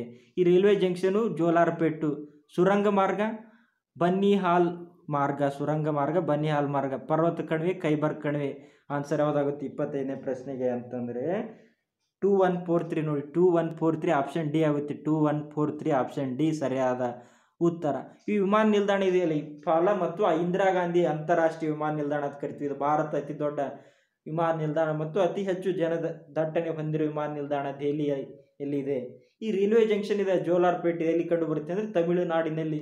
ಇನ್ನೊಂದು ಜೋಲಾರ್ಪೇಟೆ ಇದೆ, ಕರ್ನಾಟಕದ ಮೊದಲ ರೈಲ್ವೆ ಸಂಚಾರಗೊಂಡಿದ್ದು ಬೆಂಗಳೂರು ಟು ಜೋಲಾರ್ಪೇಟೆ ನಡುವೆ, ಬೆಂಗಳೂರಿನಿಂದ ಜೋಲಾರ್ಪೇಟೆ ಒಳಗೆ ಮೊದಲ ರೈಲ್ವೆ ಸಂಚಾರಗೊಂಡಿರುತ್ತೆ. ಈ ಸುರಂಗ ಮಾರ್ಗ ಬನಿಯಾಲ್ ಸುರಂಗ ಮಾರ್ಗ. ಇನ್ನು ಪರ್ವತ ಕಣಿವೆ ಇದೆಯಲ್ಲ, ಖೈಬರ್ ಕಣಿವೆ, ಪಾಕಿಸ್ತಾನ ಮತ್ತು ಅಫ್ಘಾನಿಸ್ತಾನ ಕಣಿವೆಗಳ ಸಂಪರ್ಕನ ಏರ್ಪಡಿಸುವ ಕಣಿವೆ ಇದೆಯಾಗಿದೆ. ಖೈಬರ್ ಕಣಿವೆ ಪಾಕಿಸ್ತಾನ ಮತ್ತು ಅಫ್ಘಾನಿಸ್ತಾನಗಳ ನಡುವೆ ಸಂಪರ್ಕ ಕಲ್ಪಿಸುವ ಕಣಿವೆ ಖೈಬರ್ ಕಣಿವೆ. ನೆಕ್ಸ್ಟ್ ನೋಡಿ, 1ನೇ ಮತ್ತು 2ನೇ ಪಟ್ಟಿಯನ್ನು ಹೊಂದಿಸಿ ಸಮರ್ಪಕ ಸಂಕೇತದಲ್ಲಿ ಉತ್ತರ ಬರೆಯಿರಿ. ಪಟ್ಟಿ 1 ಏನು ಕೊಟ್ಟಿದೆ ನೋಡಿ, ಕಾವೇರಿ ನದಿ, ಕಾವೇರಿ ಉಪನದಿ, ಗಂಗೆಯ ಉಪನದಿ, ಕೃಷ್ಣೆಯ ಉಪನದಿ, ಸಿಂಧೂ ನದಿಯ ಉಪನದಿ ಕೊಟ್ಟಿದ್ದಾನೆ. ಈ ಕಡೆ ಪಟ್ಟಿ 2 ಅಲ್ಲಿ ಗೋಮತಿ, ತುಂಗಭದ್ರಾ, ಜೀಲಮುಖ್, ಕಪಿಲಾ ಅಂತ ಕೊಟ್ಟಿದ್ದಾನೆ. ಕಾವೇರಿ ಉಪನದಿ ನಿಮ್ಗೆ ಗೊತ್ತಿರಬೇಕು. ಕಾವೇರಿ ಉಪನದಿ ಯಾವುದಂತಂದ್ರೆ ಕಪಿಲಾ. ಗಂಗೆಯ ಉಪನದಿ ಯಾವುದಂತಂದ್ರೆ ಗೋಮತಿ, ಗಂಗೆಯ ಉಪನದಿ ಗೋಮತಿ. ಕೃಷ್ಣೆಯ ಉಪನದಿ ತುಂಗಭದ್ರಾ. ಸಿಂಧೂ ನದಿಯ ಉಪನದಿ ಜೀಲಮು. ಆನ್ಸರ್ ಯಾವುದಾಗುತ್ತೆ 26ನೇ ಪ್ರಶ್ನೆಗೆ ಅಂತಂದ್ರೆ 4 1 2 3 ನೋಡಿ, 4 1 2 3 ಆನ್ಸರ್ ಆಗುತ್ತೆ. 4 1 2 3 ಆಪ್ಷನ್ಸ್ ಯಾವುದಿದೆ ನೋಡೋಣ ಬನ್ನಿ. 4 1 2 3 ಆಪ್ಷನ್ ಡಿ ಆಗುತ್ತೆ ನೋಡಿ, 4 1 2 3. ಇನ್ನು ಭಾರತದ ಉದ್ದವಾದ ನದಿ ನಿಮ್ಗೆ ಗೊತ್ತಿರೋದು ಯಾವುದಂತಂದ್ರೆ ಗಂಗಾ ನದಿ. ಗಂಗಾ ನದಿ ಎಷ್ಟು ಉದ್ದ ಇದೆ? 2525 ಕಿಲೋಮೀಟರ್ ಗಂಗಾ ನದಿ ಉದ್ದವಿದೆ. ಕಾವೇರಿ ನದಿಯನ್ನು ನಮ್ಮ ಕರ್ನಾಟಕದ ಜೀವ ನದಿ ಅಂತ ಕರಿತೀವಿ. ಕರ್ನಾಟಕದಲ್ಲಿ ಹುಟ್ಟಿ ಕರ್ನಾಟಕದಲ್ಲಿ ಹರಿಯುವ ಅತಿ ಉದ್ದವಾದ ನದಿ ಯಾವುದಂತೆ? ಕಾವೇರಿ ನದಿ. ಇನ್ನು ಕರ್ನಾಟಕದ ಉದ್ದವಾದ ನದಿ ಅಂತಂದ್ರೆ ಕೃಷ್ಣಾ ನದಿ ಆಗುತ್ತೆ. ಮಹಾರಾಷ್ಟ್ರದಲ್ಲಿ ಹುಟ್ಟಿ ಕರ್ನಾಟಕದಲ್ಲಿ ಹರಿಯುವ ಅತಿ ಉದ್ದವಾದ ನದಿ ಅಂದ್ರೆ ಕೃಷ್ಣಾ ನದಿ. ಕೃಷ್ಣಾ ನದಿ ಅತಿ ದೊಡ್ಡ ಉಪನದಿ ಯಾವುದಂತಂದ್ರೆ ತುಂಗಭದ್ರಾ ನದಿ. ಈ ಸಿಂಧೂ ನದಿ ಏನಂತ ಕರಿತೀವಿ? ಭಾರತ ನದಿಗಳ ತಂದೆ ಅಂತ ಕರಿತೀವಿ. ಸಿಂಧೂ ನದಿಯನ್ನ ಭಾರತ ನದಿಗಳ ತಂದೆ ಅಂತ ಕರಿತೀವಿ. ನೆಕ್ಸ್ಟ್ ನೋಡಿ, ನೆಕ್ಸ್ಟ್ ಪ್ರಶ್ನೆ, ಗಂಗಾ ನದಿಯು ಈ ಕೆಳಗಿನ ಕಾರಣಗಳಿಂದ ಉಪಯುಕ್ತವಾಗಿದೆ. ಶವದಹನದ ಘಾಟುಗಳು, ಲಕ್ಷಗಟ್ಟಲೆ ಹೆಕ್ಟೇರ್ ಭೂಮಿಗಳಿಗೆ ನೀರಾವರಿ, ತಂಪಾದ ಮತ್ತು ಚೈತನ್ಯದಾಯಕ ನೀರು, ಜಲಮಾರ್ಗ. ಈ ಕೆಳಗಿನ ಸಂಕೇತಗಳಿಂದ 2 ಮುಖ್ಯ ಕಾರಣಗಳನ್ನು ಗುರುತಿಸಿ. ಯಾವುದಂತಂದ್ರೆ ಕಾರಣ ಸರಿಯಾದ ಅಂತಂದ್ರೆ 2 ಮತ್ತು 4 ಸರಿಯಾದ. ಆಪ್ಷನ್ ಡಿ 2 ಮತ್ತು 4 ಆಗುತ್ತೆ 27ನೇ ಪ್ರಶ್ನೆಗೆ. ನೆಕ್ಸ್ಟ್ ನೋಡಿ, ಇನ್ನೊಂದು ಗಂಗಾ ನದಿ ವಿಶೇಷ ಏನಂತಂದ್ರೆ ಗಂಗಾ ನದಿಯು ಜಗತ್ತಿನ ಅತಿ ದೊಡ್ಡ ಬಯಲು ಪ್ರದೇಶಗಳಲ್ಲಿ ಒಂದಾಗಿದೆ. ಗಂಗಾ ನದಿಯು. ನೆಕ್ಸ್ಟ್ ನೋಡಿ 28ನೇ ಪ್ರಶ್ನೆ, ಭಾರತಕ್ಕೆ ಅರಣ್ಯ ನಿರ್ಮಾಣ ಯೋಜನೆ ಅಗತ್ಯ ಏಕೆಂದರೆ ಹಚ್ಚ ಹೆಸರು ಕಣ್ಣುಗಳಿಗೆ ಸೊಂಪು, ಅರಣ್ಯಗಳು ಮಳೆ ಬರುವುದಕ್ಕೆ ಅಗತ್ಯ, ಮಣ್ಣಿನ ಸವೆತವನ್ನು ತಡೆಗಟ್ಟಲು ಅರಣ್ಯಗಳು ಅಗತ್ಯ, ರಾಮಾಯಣ ಮಹಾಭಾರತಗಳ ಅರಣ್ಯಗಳ ಉಲ್ಲೇಖವಿದೆ. ಯಾವುದಂತಂದ್ರೆ ಭಾರತ ಅರಣ್ಯ ನಿರ್ಮಾಣ ಯೋಜನೆ ಯಾವುದಂತಂದ್ರೆ ಸರಿಯಾದ ಆನ್ಸರು ಬಿ ಆಗುತ್ತೆ ನೋಡಿ. ಅರಣ್ಯಗಳು ಮಳೆ ಬರುವುದಕ್ಕೆ ಅಗತ್ಯ ಸಹಾಯ ಮಾಡುತ್ತೆ. ಅರಣ್ಯ ಇದ್ದರೆ ಅತಿ ಹೆಚ್ಚು ಮಳೆಗಳು ಆಗಬಹುದು. ಇನ್ನು ಮಣ್ಣಿನ ಸವೆತ ಕೂಡ ತಡೆಗಟ್ಟಬಹುದು ಅರಣ್ಯ ಇದ್ದರೆ. ಆದ ಕಾರಣ ಆಪ್ಷನ್ ಬಿ ಆಗುತ್ತೆ. ನೆಕ್ಸ್ಟ್ ನೋಡಿ 29ನೇ ಪ್ರಶ್ನೆ, ಕಲ್ಕತ್ತಾದಲ್ಲಿ ಜನದಟ್ಟಣೆಯು ಅತಿ ಹೆಚ್ಚಾಗಿದೆ ಏಕೆಂದರೆ ಇಲ್ಲಿ ಹೂಗ್ಲಿ ನದಿ ಹರಿಯುತ್ತದೆ, ಕೈಗಾರಿಕೆಗಳು ದಟ್ಟವಾಗಿವೆ, ಇದು ಒಂದು ದೊಡ್ಡ ಬಂದರು ಆಗಿದೆ. ದೊಡ್ಡ ಬಂದರು ಆಗಿದೆ, ಅದು ಇಂಗ್ಲಿಷರ ಬಂದರು ಆಗಿದೆ. ಯಾವ್ದು ಸರಿಯಾಗಿದೆ ಅಂತಂದ್ರೆ 29ನೇ ಪ್ರಶ್ನೆಗೆ ಆನ್ಸರು ಎ ಆಗುತ್ತೆ. ಯಾಕಂತಂದ್ರೆ ಅದು ಕಲ್ಕತ್ತಾವು ಹೂಗ್ಲಿ ನದಿಯ ದಡದಲ್ಲಿದೆ. ಕಲ್ಕತ್ತಾವು ಹೂಗ್ಲಿ ನದಿಯ ದಡದಲ್ಲಿ. ಇನ್ನು ಅತಿ ಹೆಚ್ಚಾಗಿ ಕೈಗಾರಿಕೆಗಳು ಹೊಂದಿರುವ ನಗರ ಕೂಡ ಕಲ್ಕತ್ತಾದಲ್ಲಿ. ಆದ ಕಾರಣ ಅಲ್ಲಿ ಕಲ್ಕತ್ತಾದಲ್ಲಿ ಅತಿ ಹೆಚ್ಚು ಜನದಟ್ಟಣೆ ಆಗಲು ಕಾರಣವಾಗಿರುವ ಪ್ರಮುಖ ಕಾರಣಗಳು. ನೆಕ್ಸ್ಟ್ ನೋಡಿ, 1ನೇ ಮತ್ತು 2ನೇ ಪಟ್ಟಿಯನ್ನು ಹೊಂದಿಸಿ ಸಮರ್ಪಕ ಸಂಕೇತದಲ್ಲಿ ಉತ್ತರ ಬರೆಯಿರಿ. ಏನು ಕೊಟ್ಟಿದ್ದಾರೆ ನೋಡಿ, ಪಟ್ಟಿ 1ರಲ್ಲಿ ಬಿಲಾಯಿ ಉಕ್ಕು ಸ್ಥಾವರದ ಸ್ಥಾಪನೆ, ವಿಶ್ವೇಶ್ವರಯ್ಯ ಕಬ್ಬಿಣ ಉಕ್ಕು ಸ್ಥಾವರದ ಸ್ಥಾಪನೆ, ಇನ್ನು ಟಾಟಾ ಕಬ್ಬಿಣದ ಉಕ್ಕು ಸ್ಥಾವರ ಸ್ಥಾಪನೆ, ದುರ್ಗಾಪುರದ ಉಕ್ಕು ಸ್ಥಾವರದ ಸ್ಥಾಪನೆ. ಇಲ್ಲಿ ಪಟ್ಟಿ 2 ಅಲ್ಲಿ ಟೈಪಿಂಗ್ ಆಗಬೇಕಿತ್ತು, ಆಗಿಲ್ಲ. ಯಾವ ಥರ ಆಗಬೇಕಿತ್ತು ಅಂತಂದರೆ ಪಟ್ಟಿ 2ರಲ್ಲಿ ಸ್ಟಾರ್ಟ್ ಆಗಿದ್ದು ಇಸ್ವಿಗಳು ಕೊಟ್ಟಿದ್ದಾನೆ. ಯಾವ ಥರ ಅಂತಂದರೆ ಕಾಲಾನುಕ್ರಮ ಕೇಳಿದ್ದಾನೆ. ಯಾವಾಗ ಅಂತಂದರೆ ಪಟ್ಟಿ ಸ್ಟಾರ್ಟ್ ಆಗಿದ್ದು ನೋಡಿ, ಬಿಲಾಯಿ ಉಕ್ಕು ಸ್ಟಾರ್ಟ್ ಆಗಿದ್ದು ಯಾವಾಗ ಅಂತಂದರೆ 1955. ಪಟ್ಟಿ 2 ಅಲ್ಲಿ ಈ ಥರ ಕೊಡಬೇಕಿತ್ತು, 1955. ಇನ್ನು ವಿಶ್ವೇಶ್ವರಯ್ಯ ನಿಮ್ಗೆ ಗೊತ್ತಿರಬೇಕು ಯಾವಾಗ ಸ್ಟಾರ್ಟ್ ಆಗುತ್ತೆ. ವಿಶ್ವೇಶ್ವರಯ್ಯ ಕಬ್ಬಿಣ ಉಕ್ಕು ಸ್ಥಾವರ ಅಂತಂದರೆ 1923 ಸ್ಟಾರ್ಟ್ ಆಗುತ್ತೆ. ಈ ಥರ ಕೊಟ್ಟಿದ್ದಾನೆ. ಇನ್ನು ದುರ್ಗಾಪುರ ಟಾಟಾ ಮತ್ತು ಕಬ್ಬಿಣದ ಉಕ್ಕು ಸ್ಥಾವರ ಸ್ಟಾರ್ಟ್ ಆಗುತ್ತೆ ಟಾಟಾ ಅಂತಂದರೆ 1907ರಲ್ಲಿ ಸ್ಟಾರ್ಟ್ ಆಗುತ್ತೆ, 1907. ಇನ್ನು ದುರ್ಗಾಪುರ ಅಂತಂದರೆ ಯಾವಾಗ ಸ್ಟಾರ್ಟ್ ಆಗುತ್ತೆ ಅಂದರೆ ದುರ್ಗಾಪುರ 1956ರಲ್ಲಿ ಸ್ಟಾರ್ಟ್ ಆಗುತ್ತೆ. 1956ರಲ್ಲಿ ಯಾವ್ದು ಆನ್ಸರ್ ಆಗುತ್ತೆ ಅಂತಂದರೆ ನೋಡಿ, ಸರಿಯಾದ ಆನ್ಸರು 30ನೇ ಪ್ರಶ್ನೆ ಸರಿಯಾದ ಆನ್ಸರ್ ಯಾವುದಂತ ಸಿ ಆಗುತ್ತೆ. 3214 3214 ಆಗುತ್ತೆ ಆನ್ಸರು. 3214 ಸರಿಯಾದ ಉತ್ತರ. ಆ ವಿಶ್ವಿ ಕೊಟ್ಟಿದ್ದಾನೆ, ಯಾವ ಥರ ಮ್ಯಾಚ್ ಮಾಡ್ಕೊಳ್ಳಿ ಆ ಥರ ಆಗುತ್ತೆ. 3214. ನೆಕ್ಸ್ಟ್ ನೋಡಿ, 1ನೇ ಮತ್ತು 2ನೇ ಪಟ್ಟಿಯನ್ನು ಹೊಂದಿಸಿ ಸಮರ್ಪಕ ಸಂಕೇತದಲ್ಲಿ ಉತ್ತರ ಬರೆಯಿರಿ. ಪಟ್ಟಿ 1ರಲ್ಲಿ ಏನು ಕೊಟ್ಟಿದ್ದಾರೆ? ಜಮ್ಮು ಕಾಶ್ಮೀರ, ಪಂಜಾಬ್ ರೋಯಲ್, ಅಫ್ಘಾನಿಸ್ತಾನ್, ಇರಾನ್ ಕೊಟ್ಟಿದ್ದಾರೆ. ಪಟ್ಟಿ 2ರಲ್ಲಿ ನಬೀಬುಲ್ಲಾ, ಆಯತುಲ್ಲಾ, ವೀರೇಂದ್ರ ವರ್ಮಾ, ತೋಸಿಕಿ ಕಾಯವ್, ಗಿರೀಶ್ ಚಂದ್ರ ಸಕ್ಸೇನಾ ಅಂತ ಕೊಟ್ಟಿದ್ದಾರೆ. ಏನಿದೆ ಅವಾಗ ಕರೆಂಟ್ ಅಫೇರ್ಸ್ ಪ್ರಶ್ನೆ ಆಗಿದೆ. ಅವಾಗ ಆನ್ಸರ್ ಯಾವುದಾಗುತ್ತೆ ಅಂತಂದರೆ 5312 ಆನ್ಸರ್ ಆಗುತ್ತೆ. ಅದು ಕರೆಂಟ್ ಅಫೇರ್ಸ್ ಪ್ರಶ್ನೆ. ಅವಾಗ ರಾಜ್ಯಪಾಲರು ಯಾರು ಇರ್ತಾರೆ ಜಮ್ಮು ಕಾಶ್ಮೀರದ ಅಂದರೆ ಗಿರೀಶ್ ಚಂದ್ರ ಸಕ್ಸೇನಾ ಜಮ್ಮು ಕಾಶ್ಮೀರದ. ಆದರೆ ಪಂಜಾಬದ ರೋಯಲ್ ಯಾರು ಇರ್ತಾರೆ? ವೀರೇಂದ್ರ ವರ್ಮಾ ಅವರು ಇರ್ತಾರೆ ಪಂಜಾಬದ ರಾಜ್ಯಪಾಲರು, ವೀರೇಂದ್ರ ವರ್ಮಾ. ಅಫ್ಘಾನಿಸ್ತಾನ ಅಧ್ಯಕ್ಷರು ಯಾರು ಇರ್ತಾರೆ? ನಬೀಬುಲ್ಲಾ ಇರ್ತಾರೆ ಅವಾಗ 1991ರಲ್ಲಿ. ಇರಾನ್ದ ಯಾರು ಇರ್ತಾರೆ ಅಂತ ಆಯತುಲ್ಲಾ ಅವರು. ಈಗ ಪ್ರಸ್ತುತ ಯಾರಿದ್ದಾರೆ? ಜಮ್ಮು ಕಾಶ್ಮೀರದ ಈ ಕೇಂದ್ರಾಡಳಿತ ಪ್ರದೇಶವಾಗಿದೆ. ಅದರ ಲೆಫ್ಟಿನೆಂಟ್ ಗವರ್ನರ್ ಯಾರಿದ್ದಾರೆ ಅಂತಂದರೆ ಗಿರೀಶ್ ಚಂದ್ರ ಮುರ್ಮು ಅವರು. ಜಮ್ಮು ಕಾಶ್ಮೀರ ಕೇಂದ್ರಾಡಳಿತ ಪ್ರದೇಶವಾದರೆ ಅದರ ಲೆಫ್ಟಿನೆಂಟ್ ಗವರ್ನರ್ ಯಾರಿದ್ದಾರೆ ಅಂತಂದರೆ ಗಿರೀಶ್ ಚಂದ್ರ ಮುರ್ಮು. ನೋಡಿ ಇದು ಇಂಪಾರ್ಟೆಂಟು, ಗಿರೀಶ್ ಚಂದ್ರ ಮುರ್ಮು ಅವರು. ಇನ್ನು ಪಂಜಾಬದ ರಾಜ್ಯಪಾಲರು ಯಾರಿದ್ದಾರೆ ಅಂತಂದರೆ VP ಸಿಂಗ್ ಬದ್ನೂರ್ ಅವರು. VP ಸಿಂಗ್ ಬದ್ನೂರ್ ಅವರು ಪಂಜಾಬದ ಪ್ರಸ್ತುತ ರಾಜ್ಯಪಾಲರಿದ್ದಾರೆ. ಇನ್ನು ಯಾರಿದ್ದಾರೆ ಪಂಜಾಬದ ಮುಖ್ಯಮಂತ್ರಿ? ಅಮರೀಂದರ್ ಸಿಂಗ್ ಅವರು ಮುಖ್ಯಮಂತ್ರಿ ಆದರೆ VP ಸಿಂಗ್ ಬದ್ನೂರ್ ಅವರು ರಾಜ್ಯಪಾಲರು. ಇನ್ನು ಅಫ್ಘಾನಿಸ್ತಾನದ ಅಧ್ಯಕ್ಷರು ಯಾರಿದ್ದಾರೆ ಪ್ರಸ್ತುತ ಅಂದರೆ ಅಶ್ರಫ್ ಘನಿ ಅವರು. ಇರಾನದ ಅಧ್ಯಕ್ಷರಾದ ಹಸನ್ ರೋಹಾನಿ ಅವರು ಪ್ರಸ್ತುತ ಕರೆಂಟ್ ಅಫೇರ್ಸಲ್ಲಿ. ನೋಡಿ 1ನೇ ಮತ್ತು 2ನೇ ಪಟ್ಟಿಯನ್ನು ಹೊಂದಿಸಿ ಸಮರ್ಪಕ ಸಂಕೇತದಲ್ಲಿ ಉತ್ತರ ಬರೆಯಿರಿ. ಪಟ್ಟಿ 1ರಲ್ಲಿ ಏನು ಕೊಟ್ಟಿದ್ದಾರೆ ನೋಡಿ, ಮಂಡಲ ಆಯೋಗ, ಮೇನಕಾ ಗಾಂಧಿ, ಬಾಬಾ ಆಮ್ಟೆ, ಬಾಳಾ ಠಾಕ್ರೆ ಅಂತ ಕೊಟ್ಟಿದ್ದಾರೆ. ಪಟ್ಟಿ 2ರಲ್ಲಿ ಪರಿಸರ ರಕ್ಷಣೆ, ಕುಷ್ಠರೋಗಿಗಳ ಸೇವೆ, ಮೀಸಲಾತಿ ನೀತಿ, ಶಿವಸೇನೆ ಅಂತ ಕೊಟ್ಟಿದ್ದಾರೆ. ಮಂಡಲ ಆಯೋಗ ಯಾವುದಂತಂದರೆ ಮೀಸಲಾತಿ ನೀತಿ ಮಂಡಲ ಆಯೋಗ ಬರುವುದು ಮೀಸಲಾತಿ ನೀತಿ. ಇನ್ನು ಮೇನಕಾ ಗಾಂಧಿ ಅಂತಂದರೆ ಪರಿಸರ ರಕ್ಷಣೆ ಬಗ್ಗೆ ಹೋರಾಡಿರ್ತಾರೆ ಮೇನಕಾ ಗಾಂಧಿಯವರು. ಬಾಬಾ ಆಮ್ಟೆ ಅಂತ ಕುಷ್ಠರೋಗಿಗಳ ಸೇವೆ. ಇನ್ನು ಬಾಳಾ ಸಾಹೇಬ್ ಠಾಕ್ರೆ ಗೊತ್ತಿದೆ, ಶಿವಸೇನೆ ಸ್ಥಾಪಕರು. ಯಾವುದಾಗುತ್ತೆ? 32ನೇ ಪ್ರಶ್ನೆ ಸರಿಯಾದ ಆನ್ಸರ್ ಅಂದರೆ ಬಿ ಆಗುತ್ತೆ. ನೋಡಿ 3124 ಸರಿಯಾದ ಉತ್ತರ. ಈಗ ಬಾಳಾ ಸಾಹೇಬ್ ಠಾಕ್ರೆ ಅವರ ಮಗನಾದಂಥ ಉದ್ಧವ್ ಠಾಕ್ರೆ ಅವರು ಮಹಾರಾಷ್ಟ್ರದ ಮುಖ್ಯಮಂತ್ರಿ ಇದ್ದಾರೆ. ಉದ್ಧವ್ ಠಾಕ್ರೆ ಅವರು ಮಹಾರಾಷ್ಟ್ರದ ಮುಖ್ಯಮಂತ್ರಿ ಪ್ರಸ್ತುತ. ನೆಕ್ಸ್ಟ್ ನೋಡಿ, ಕಾರ್ಲ್ ಮಾರ್ಕ್ಸ್ ಈ ಕೆಳಗಿನ ಕಾರಣಗಳಿಗಾಗಿ ಪ್ರಸಿದ್ಧನು. ಅವನು ಯಹೂದಿನಾಗಿದ್ದನು. ಅವನು ಇಂಗ್ಲೆಂಡಿನಲ್ಲಿ ತನ್ನ ವಿದ್ಯಾಭ್ಯಾಸವನ್ನು ಮಾಡಿದನು. ಅವನು ದಾಸ್ ಕ್ಯಾಪಿಟಲ್ ಬರೆದನು. ಅವನು ಲಕ್ಷಾಂತರ ಕಾರ್ಮಿಕರ ಮೇಲೆ ಪ್ರಭಾವವನ್ನು ಬೀರಿದನು ಅಂತ ಕೇಳಿದರೆ ಯಾವ ಸರಿಯಾದ ಆನ್ಸರ್ ಆಗುತ್ತೆ ಅಂತಂದರೆ 33ನೇ ಪ್ರಶ್ನೆಗೆ 3-4 ಸರಿಯಾದ ಆನ್ಸರು. 3-4 ಸರಿಯಾದ ಉತ್ತರ. ಯಾಕಂದರೆ ಅವರು ಕಾರ್ಲ್ ಮಾರ್ಕ್ಸರು ದಾಸ್ ಕ್ಯಾಪಿಟಲ್ ಪುಸ್ತಕವನ್ನು ಬರೀತಾರೆ. ಇನ್ನು ಅವನು ಲಕ್ಷಾಂತರ ಕಾರ್ಮಿಕರ ಮೇಲೆ ಪ್ರಭಾವ ಬೀರುತ್ತಾನೆ ಕಾರ್ಲ್ ಮಾರ್ಕ್ಸು. ಇವರು ಯಾವ ದೇಶದವರು ಅಂತಂದರೆ ಜರ್ಮನ್ ದೇಶದವರು. ಇವರು ಜರ್ಮನ್ ದೇಶದವರು. ಕಾರ್ಲ್ ಮಾರ್ಕ್ಸ್ ಅವರು ಜರ್ಮನ್ ದೇಶದವರು. ಇನ್ನು ಇವರು ಕೃತಿ ಯಾವುದು ಹೊಡೆಸ್ತಾರೆ? ದಿ ಕಮ್ಯುನಿಸ್ಟ್ ಮ್ಯಾನಿಫೆಸ್ಟೋ ಮತ್ತು ಕೃತಿಯನ್ನು ಹೊಡೆಸ್ತಾರೆ.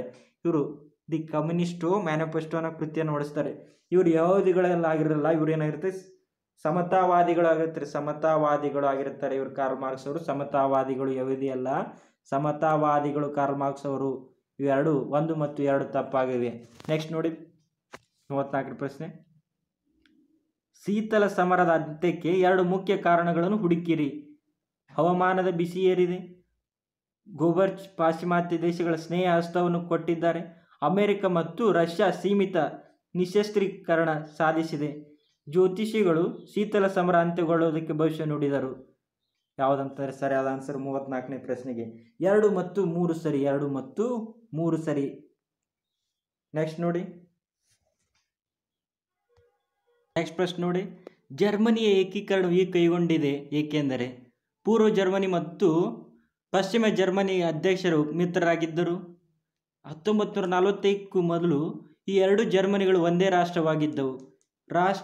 ಏಕೀಕರಣ ಅರ್ಥವ್ಯವಸ್ಥೆ ಮತ್ತು ಸಂಸ್ಕೃತಿಗೆ ಒಂದೇ ರಾಷ್ಟ್ರವಾಗಿದ್ದವು. ಪಶ್ಚಿಮ ಜರ್ಮನಿ ಪೂರ್ವ ಜರ್ಮನಿಗೆ ಆಕ್ರಮಿಸುವುದು 2 ಅತಿ ಮುಖ್ಯ ಕಾರಣಗಳು ಆಯ್ಕೆ ಮಾಡಿ ಅಂತ ಕೇಳಿದ್ದಾರೆ. 35ನೇ ಪ್ರಶ್ನೆ ಸರಿಯಾದ ಆನ್ಸರ್ ಯಾವುದಂತಂದರೆ 3 ಮತ್ತು 4 ಸರಿ ಇದೆ. 3 ಮತ್ತು 4 ಸರಿ. ಆಪ್ಷನ್ ಬಿ 3 ಮತ್ತು 4.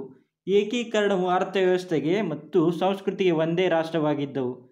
ಪಶ್ಚಿಮ ಜರ್ಮನಿಯು ಪೂರ್ವ ಜರ್ಮನಿಯನ್ನು ಆಕ್ರಮಿಸಿತು. ಇವೆರಡು ಮುಖ್ಯ ಘಟನೆಗಳು ಜರ್ಮನಿ ಏಕೀಕರಣಕ್ಕೆ. ಜರ್ಮನಿಯ ಏಕೀಕರಣದ ಪಿತಾಮಹ ನಿಮ್ಗೆ ಗೊತ್ತಿರಬೇಕು, ಒಟ್ಟಾಮನು ಬಿಸ್ಮಾರ್ಕ್. ಇವನ ಸಿದ್ಧಾಂತ ಅಥವಾ ನೀತಿ ಯಾವುದಂತಂದರೆ ರಕ್ತ ಮತ್ತು ಕಬ್ಬಿಣದ ನೀತಿ, ರಕ್ತ ಮತ್ತು ಕಬ್ಬಿಣದ ನೀತಿ ಇವನ ಸಿದ್ಧಾಂತ ಯಾವುದು? ರಕ್ತ ಮತ್ತು ಕಬ್ಬಿಣದ ನೀತಿ ತರ್ತಾನೆ ಬಿಸ್ಮಾರ್ಕು. ಇವನನ್ನು ಜರ್ಮನಿಯ ಏಕೀಕರಣದ ಪಿತಾಮಹ ಅಂತ ಕರಿತೀವಿ. ಇನ್ನು ಭಾರತದ ಬಿಸ್ಮಾರ್ಕ್ ನಿಮ್ಗೆ ಗೊತ್ತಿರಬೇಕು, ಸರ್ದಾರ್ ವಲ್ಲಭಾಯ್ ಪಟೇಲ್ ಅವರು. ನೆಕ್ಸ್ಟ್ ನೋಡಿ, ವಿಶ್ವ ಶಾಂತಿಯ ಮುಂಬೆಳಕು ಕಾಣುತ್ತಿದೆ ಏಕೆಂದರೆ ಅಮೆರಿಕ ಸಂಯುಕ್ತ ಸಂಸ್ಥಾನ ಬಹು ಬಲಶಾಲಿ, ಸೋವಿಯತ್ ಸೋಷಲಿಸ್ಟ್ ಗಣತಂತ್ರಗಳ ಒಕ್ಕೂಟ ಬಹುಬಲಹೀನ, ಅಮೆರಿಕ ಮತ್ತು ರಷ್ಯಾಗಳ ನಡುವಿನ ಜಾಗತಿಕ ವಿಷಯಗಳ ಬಹುಭಾಗ ಒಮ್ಮತ ಮೂಡಿದೆ, ಜಗತ್ತಿಗೆ ಅಣುಯುದ್ಧ ಭಯವಿದೆ. 36ನೇ ಪ್ರಶ್ನೆ ಸರಿಯಾದ ಆನ್ಸರ್ ಯಾವುದಾಗಬೇಕಂತಂದರೆ ಹೇಳಿಕೆಗಳು ಯಾವ ಸರಿ ಅಂತ ಕೇಳಿದ್ದಾನೆ. ಯಾಕಂತಂದರೆ 2 ಮತ್ತು 3 ಸರಿವೆ. 2 ಮತ್ತು 3 ಆಪ್ಷನ್ ಬಿ ಆಗಬೇಕಿತ್ತು. 2 ಮತ್ತು 3 ಯಾವ ಥರ ಹೇಳಿಕೆ ಅಂತ 2 ಮತ್ತು 3 ಹೇಳಿಕೆಗಳು ಸರಿಯಾಗಿವೆ. ಸೋವಿಯತ್ ಸೋಷಲಿಸ್ಟ್ ಗಣತಂತ್ರ ಒಕ್ಕೂಟದ ಬಹುಬಲಹೀನವಾಗಿತ್ತು, ಅಮೆರಿಕ ಮತ್ತು ರಷ್ಯಾಗಳ ನಡುವೆ ಜಾಗತಿಕ ವಿಷಯಗಳಲ್ಲಿ ಬಹುಭಾಗ ಒಮ್ಮತ ಮೂಡಿದೆ. ನೆಕ್ಸ್ಟ್ ನೋಡಿ, ಕಾಂಗ್ರೆಸ್ ಪಕ್ಷ 1989ರ ಕೇಂದ್ರೀಯ ಚುನಾವಣೆಗಳಲ್ಲಿ ಸೋತಿತು ಏಕೆಂದರೆ, ಇದು ಕೂಡ ಕರೆಂಟ್ ಅಫೇರ್ಸ್ ಪ್ರಶ್ನೆ ಆಗಿದೆ. ಸರಿಯಾದ ಆನ್ಸರ್ ಯಾವುದಾಗುತ್ತೆ ನೋಡಿ 37ನೇ ಪ್ರಶ್ನೆಗೆ ಹೇಳಿಕೆಗಳು ಅಂತಾರೆ. 37ಕ್ಕೆ 2 ಮತ್ತು 4 ಏನಂತದೆ ಅಂತಂದರೆ, ಜನತೆಗೆ ಒಂದು ಬದಲಾವಣೆಯನ್ನು ಬಯಸಿತ್ತು. ಜನತೆಯು ಒಂದು ಬದಲಾವಣೆಯನ್ನು ಬಯಸಿತ್ತು. 4ನೇ ಹೇಳಿಕೆ ಏನಂತಂದರೆ, ಮೇಲಿನ ಮೇಲೆ ಬೆಲೆಗಳ ಏರಿಕೆ ಆಗಿರುತ್ತೆ. 4ನೇ ಹೇಳಿಕೆಯಲ್ಲಿ ಕೊಟ್ಟಿಲ್ಲ, ಬೆಲೆಗಳ ಏರಿಕೆ ಆಗಿರುತ್ತೆ. ಅವು 2 ಕಾರಣಗಳಿಂದ ರಾಜೀವ್ ಗಾಂಧಿಯವರು ಸರ್ಕಾರದ ಬೀಳುತ್ತೆ. ಇನ್ನು ಅತಿ ಕಿರಿಯ ವಯಸ್ಸಿನ ಪ್ರಧಾನಮಂತ್ರಿಗಳಲ್ಲಿ ಯಾರಂತಂದರೆ ರಾಜೀವ್ ಗಾಂಧಿ ಆಗಿರ್ತಾರೆ. ಅವಾಗ ರಾಜೀವ್ ಗಾಂಧಿ ಸರ್ಕಾರ ಬದಲಾಗಿ ಬರುತ್ತೆ. ನೆಕ್ಸ್ಟ್ ನೋಡಿ, ಸರಿಯಾದ ಕಾಲಾನುಕ್ರಮಣಿಕೆಯನ್ನು ಆಯ್ಕೆ ಮಾಡಿ ಅಂತ ಕೇಳಿದ್ದಾರೆ. ಜಪಾನ್ ಪರಾಭವ, ಅಣುಬಾಂಬ್ಗಳ ಬಳಕೆ, ಹಿಟ್ಲರ್ನ ಆತ್ಮಹತ್ಯೆ ಯಾವುದಂತಂದರೆ ಸರಿಯಾದ ಆನ್ಸರ್ 39ನೇ ಪ್ರಶ್ನೆಗೆ ಡಿ ಆಗುತ್ತೆ. ಡಿ 3, 2, 1 ಯಾವ ಥರ ಅಂತಂದರೆ ಫಸ್ಟಿಗೆ ಆಗೋದು ಅಣುಬಾಂಬ್ಗಳ ಬಳಕೆ ಫಸ್ಟಿಗೆ ಯಾವುದಾಗುತ್ತೆ? ಹಿಟ್ಲರ್ನ ಆತ್ಮಹತ್ಯೆ ಫಸ್ಟಿಗೆ. ಹಿಟ್ಲರ್ 1945 ಏಪ್ರಿಲ್ ತಿಂಗಳಲ್ಲಿ ಹಿಟ್ಲರ್ ಆತ್ಮಹತ್ಯೆ ಮಾಡ್ಕೋತಾನೆ. ನೆಕ್ಸ್ಟು ಅಣುಬಾಂಬ್ಗಳ ಬಳಕೆ 1945 ಆಗಸ್ಟ್ 6 ಅಣುಬಾಂಬ್ ಫಸ್ಟ್ ಬಳಕೆ ಆಗಿದ್ದು 1945 ಆಗಸ್ಟ್ 6 ಹಿರೋಶಿಮಾದಲ್ಲಿ. ಇನ್ನು ತದನಂತರ ಆಗಸ್ಟ್ 9 ನಾಗಸಾಕಿಯಲ್ಲಿ 2 ಅಣುಬಾಂಬ್ಗಳನ್ನು ಬಳಕೆ ಮಾಡ್ತಾರೆ. ಮೊದಲನೇದು ಹಿರೋಶಿಮಾ, ಎರಡನೇದು ನಾಗಸಾಕಿಯಲ್ಲಿ. ತದನಂತರ ಏನಾಗುತ್ತೆ? ಜಪಾನ್ ಪರಾಭವ 1945 ಸೆಪ್ಟೆಂಬರ್ನಲ್ಲಿ ಜಪಾನ್ ಶರಣಾಗತಿ ಆಗುತ್ತೆ. ಆದ ಕಾರಣ 3, 2, 1 ಸರಿಯಾದ ಆನ್ಸರು. ನೆಕ್ಸ್ಟ್ ನೋಡಿ, ಸರಿಯಾದ ಕಾಲಾನುಕ್ರಮ ಸರಣಿಯನ್ನು ಆಯ್ಕೆ ಮಾಡಿ. ಜಗನ್ ಮೋಹನ್ ಗವರ್ನರ್ ಆದದ್ದು, ಡಾಕ್ಟರ್ ಫಾರೂಕ್ ಅಬ್ದುಲ್ಲಾ ರಾಜೀನಾಮೆ, ಡಾಕ್ಟರ್ ರುಬಿಯಾ ಸಯೀದ್ ಅಪಹರಣ. ಇದು ಕೂಡ ಕರೆಂಟ್ ಅಫೇರ್ಸ್ ಪ್ರಶ್ನೆಗೆ 40ನೇ ಪ್ರಶ್ನೆಗೆ answer ಯಾವುದಂತಂದರೆ 312 answer. 312 option B 312. Next ನೋಡಿ, 1ನೇ ಮತ್ತು 2ನೇ ಪಟ್ಟಿಯನ್ನು ಹೊಂದಿಸಿ ಸಮರ್ಪಕ ಸಂಕೇತದಲ್ಲಿ ಉತ್ತರ ಬರೆಯಿರಿ. ಪಟ್ಟಿ 1ರಲ್ಲಿ ಏನು ಕೊಟ್ಟಿದ್ದಾನೆ? Fountain pen, gramophone, wireless, ಸ್ಟೆಬಿಲೈಸರು. ಈ ಕಡೆ ಏನು ಕೊಟ್ಟಿದ್ದಾರೆ? ಪಟ್ಟಿ 2ರಲ್ಲಿ ವಿಲ್ಮೆಲ್ ರಾಡ್ಸನ್ನು, ಲೂಯಿಸ್ ವಾಟರ್ಮ್ಯಾನ್, ಮಾರ್ಕೋನಿ, ಕಿಂಗ್ಸಿ ಗಿಲೆಟ್, ಥಾಮಸ್ ಅಲ್ವಾ ಎಡಿಸನ್.